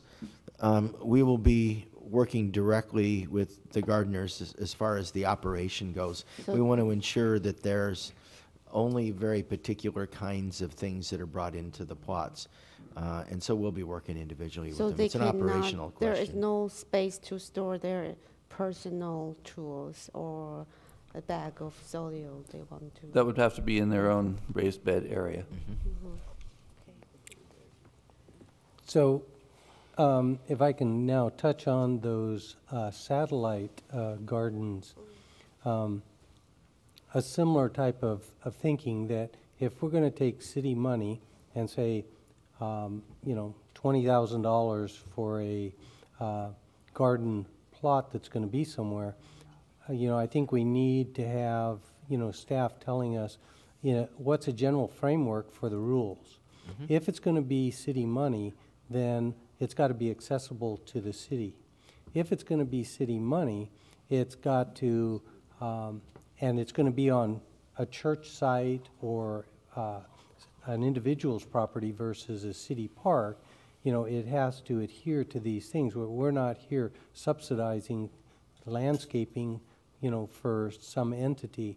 So if they apply for a community garden and it's going to be on their piece of land, let's say a church or even a shopping center, then it has to be accessible. It has to, you know, the person that's going to get to garden there has got to be somehow chosen at random, or at least within a group. If it's not the entire city, because again, you're going to wind up with the possibility of somebody saying, well, I'll go get the grant for the $20,000 and set up my garden and call it a community garden. And so we really need to know what are these ground rules for these satellite sites. Now, if we say that they're only going to be on city property, that's fine. that's much easier for us to say, okay, the gardeners are going to be chosen at random. The access is going to adhere to our regular parks. Anybody can go to the playground at the park. Anybody can shoot baskets at the park. Anybody can, you know, go and walk around. So it may be screened more and stuff. But I think we do need to, you know, if we're going to actually, at the future time, talk about, okay, we're approving this for this amount of money, we do need to know what those rules are going to be. So I kind of would like that kind of at the next session, because I think it will take a couple iterations to get to some rules that we all feel comfortable with. So Exactly, and our plan is to come back to council with draft opportunities after we engage the Parks and Recreation Commission. So let me, this agenda item, where it was to review it and provide input, and I think we've done that in vast quantities. So I'm not sure how much longer. I know 3 of us are going to the League of Cities conference tomorrow, 4 of us on the dais, and so I think we provided sufficient input, and you guys can come back and consider what we've said and if it's practical and reasonable, and including the concerns about the cost. I mean, I don't know how long it will take you. Probably not by next meeting, but maybe the meeting after that. But thank you for all the work that you've done to move this along. I mean, by all means, I think we're all committed to some type of community garden without a doubt. Tell the gardeners that are out there, it is coming, but we do need to come up with something that's comfortable and works for our view of the community. And I think, you know, it is a lot of money per plot, and not everyone in the community uses every service that the city offers, and that's, you know, the way of all cities. So, yeah, it's a lot, but on the other hand, you know, we've spent a lot of money on things where you don't get something as nice as this. Yeah, unfortunately, we've been forced to spend money on things that we would rather have not had to spend money on in the past year or so. But that's not a reason to not do something that's so important to so many community members. So if we can just move this. We'll do our best to bring it back as soon as possible. Bring it back as soon as possible. Yeah, so we don't end up in that window where we can't do it because of the nesting season. Otherwise, we're going to be stuck in the year-long time frame, so we'll do our best. Okay. So can I make a request that we put something in Cupertino scene, because I know many Boy Scouts are looking for projects, so they know some opportunities are available. Yes. Okay. So yeah, let's move on from this item. There's no more oral communications, so we can have council and staff comments and future agenda items. Rod, let's start on that side. Do you have anything for that? No, I hit it the first time. Thanks. Okay. Leong? So I went to the Diwali festival, and it's getting better and better each year. We shopped for clothes in a lot of Indian booths. And then there was also Diwali luncheon. And on Monday, the 7th, I went to a Taiwanese 108th celebration of their National Day. I think that's about it, yeah. Okay. John? So on the 3rd, Ro Khanna had his town hall, and I actually got the honor of being there to say a few words about Ro and introduce him. And so to me, that was a highlight. I think we're very fortunate to have him representing our district. On 10/7, there was the commissioners' appreciation dinner. Again, I think it's very important to recognize the commissioners that are volunteering their time for the betterment of our community. And without them, we would have to either pay for a lot of the analysis type work or just not have it. And we have this being done by community members. So I thought that was great. And then the Diwali Festival, I think that was great. Vice Mayor Chow, I think, characterized it very well when she said each year it gets bigger and bigger and better and better. And I think if that is how we improve our festivals and community events, to me that's just a great thing. So those were the highlights for the last couple of weeks. Okay, Darcy. I would just add to that, we did have a block leader meeting on October 3rd, and I think that our environmental employees, related employees in the department are to be commended for putting on an excellent block leader meeting. They led the discussion and had some very active activities in terms of engaging the group and giving us a lot of information about the environmental measures that the city is taking. So it was a really good block leader meeting. On October 2nd, the Silicon Valley Leadership Group invited me as well as our city manager to attend a local government day, and that was attended by a couple of council members from Sunnyvale as well as myself and some members of SVLG. So that was a good opportunity to interact with members of the business community. And moderating the discussion was the head of the organization, Carl Gordino. We had an audit committee subcommittee meeting with Chair Eno Schmidt and myself on October 4th to talk about various ways that the Cupertino budget could be perhaps getting some information from neighboring jurisdictions as to some of their practices. So we formed a subcommittee to talk about that, and also attended a few of the other items that have been mentioned by other council members. So those don't really bear repeating. So thanks very much. Okay, great. So I also went to the commissioners' dinner, always a great event. Went to the Rokana event. I did go to Diwali after I rode in the Tournament of Bands parade, and that was the 49th annual Tournament of Bands. Next year will be the 50th. Hopefully we cannot have big events on the same day. I think Diwali, I wish it had been the following weekend instead. I know Diwali doesn't happen, I think, until the end of October.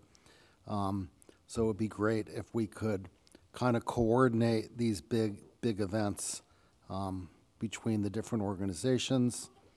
I was impressed with Diwali because, as someone said, there was a lot of really good booths there. Some other festivals I've been to, it's a collection of people selling insurance or cable TV or after-school tutoring, but this was actually some really interesting stuff.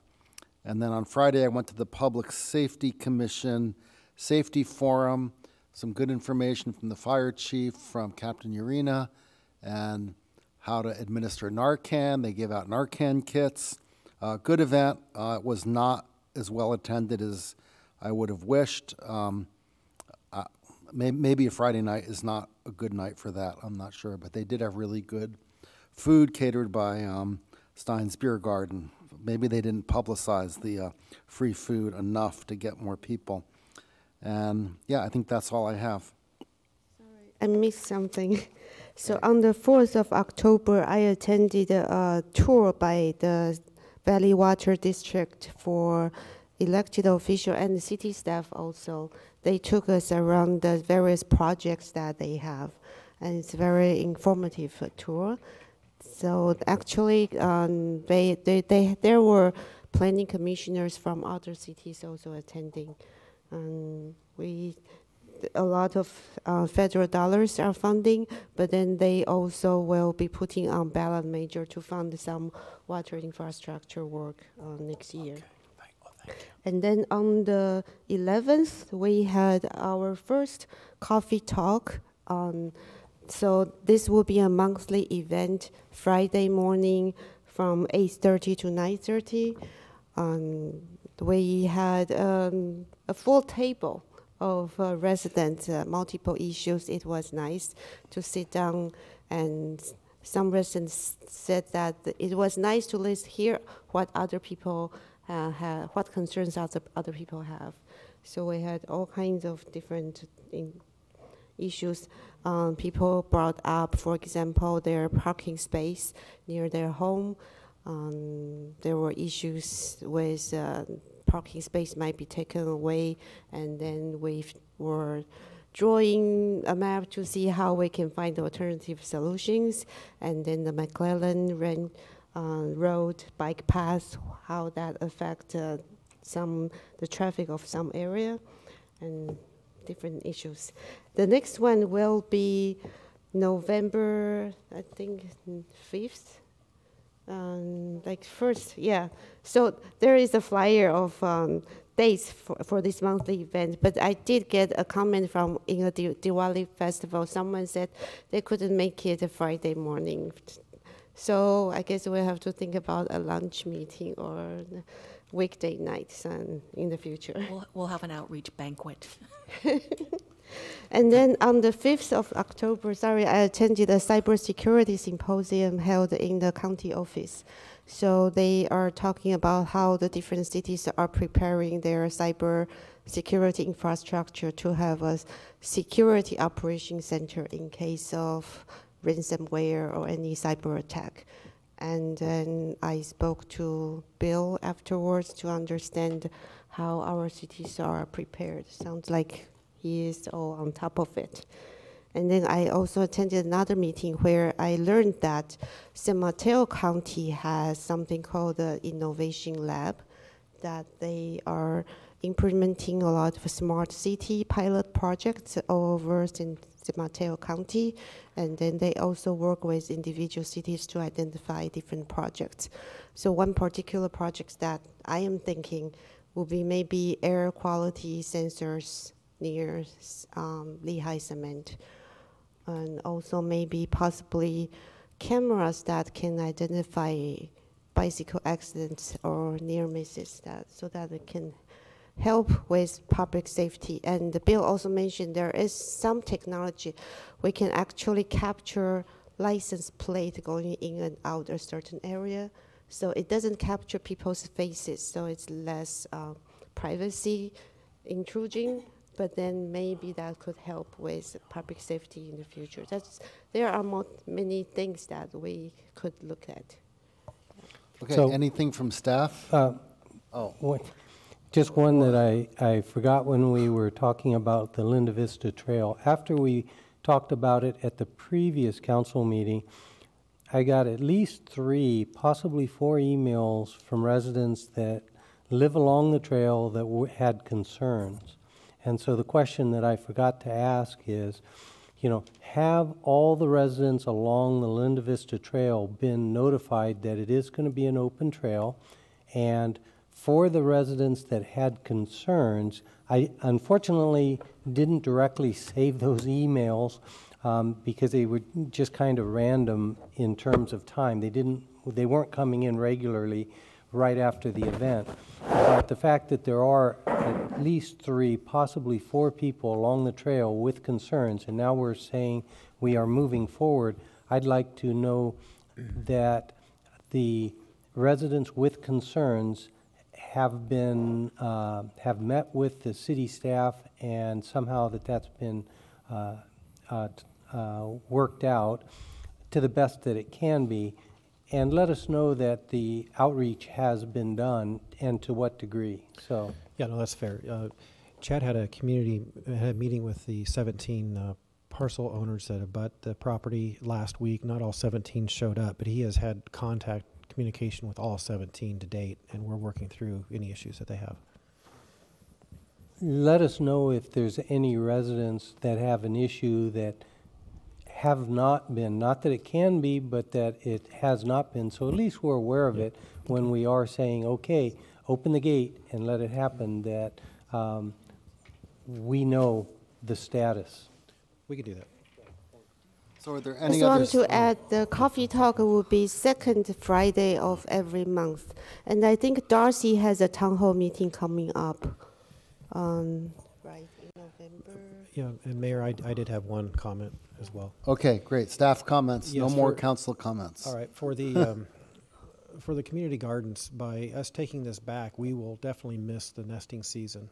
It would be preferred. I mean, we got your feedback. We appreciate that. It would be preferred for us to proceed with the design, incorporate all the feedback that we heard, and I kept a very good listing of that, and us to be able to proceed to go to bid by November 4th to be able to have a chance to get the work started prior to the nesting season, and we can report back to you. When we complete the design and what the estimated cost savings are, we can do all of that prior to November 4th, but it would be very advantageous for the project to be able to hit that date and keep going forward. So you can get bids, but without our commitment to go and actually Well, build we it would according to advise the bid. council exactly what additional cost savings we implemented, what we expect those savings to be, and that would be incorporated in the design that goes out to this is bid. the prior agenda item, and we've moved on. I Right. think the right way to work this is that the city manager should be meeting with individual council members to see if it's appropriate to bring this back at this point, right? Okay. You need a consensus of the council to move forward, and the city manager ought to be managing to decide to queue when it's ready to Right, queue so that. when is our next meeting? November what? November 5th. Okay. So I'll work that I mean, out. we could have a meeting October 29th if need be, just for this item. I'll work it out. Okay? And I maybe mean, that's true. Yeah, I don't like having a third meeting, but Mhm. I think this is of concern to enough people that it might warrant it. Okay. And then just a short report on the PSPS. We had about 3,300 of our homes are in the community affected by that shutdown. It was an arduous task to work through PG&E at this point, very difficult. However, I felt like our staff and our set of Citizen Corps volunteers did a great job of putting notifications literally on everybody's front door in 2 different languages during key portions, so they had instructions of what to do if their house should be affected by the shutdown. And then we conducted a lessons learned. Was it this week? Yesterday? Today. And we'll get some results out of that as well. So just an update on that. We did have homes affected by that on the west side. I want to commend you for coordinating that and working with staff and our volunteers to get that done, because it's not as if the utility gave us a whole lot of lead time in order to notify our residents.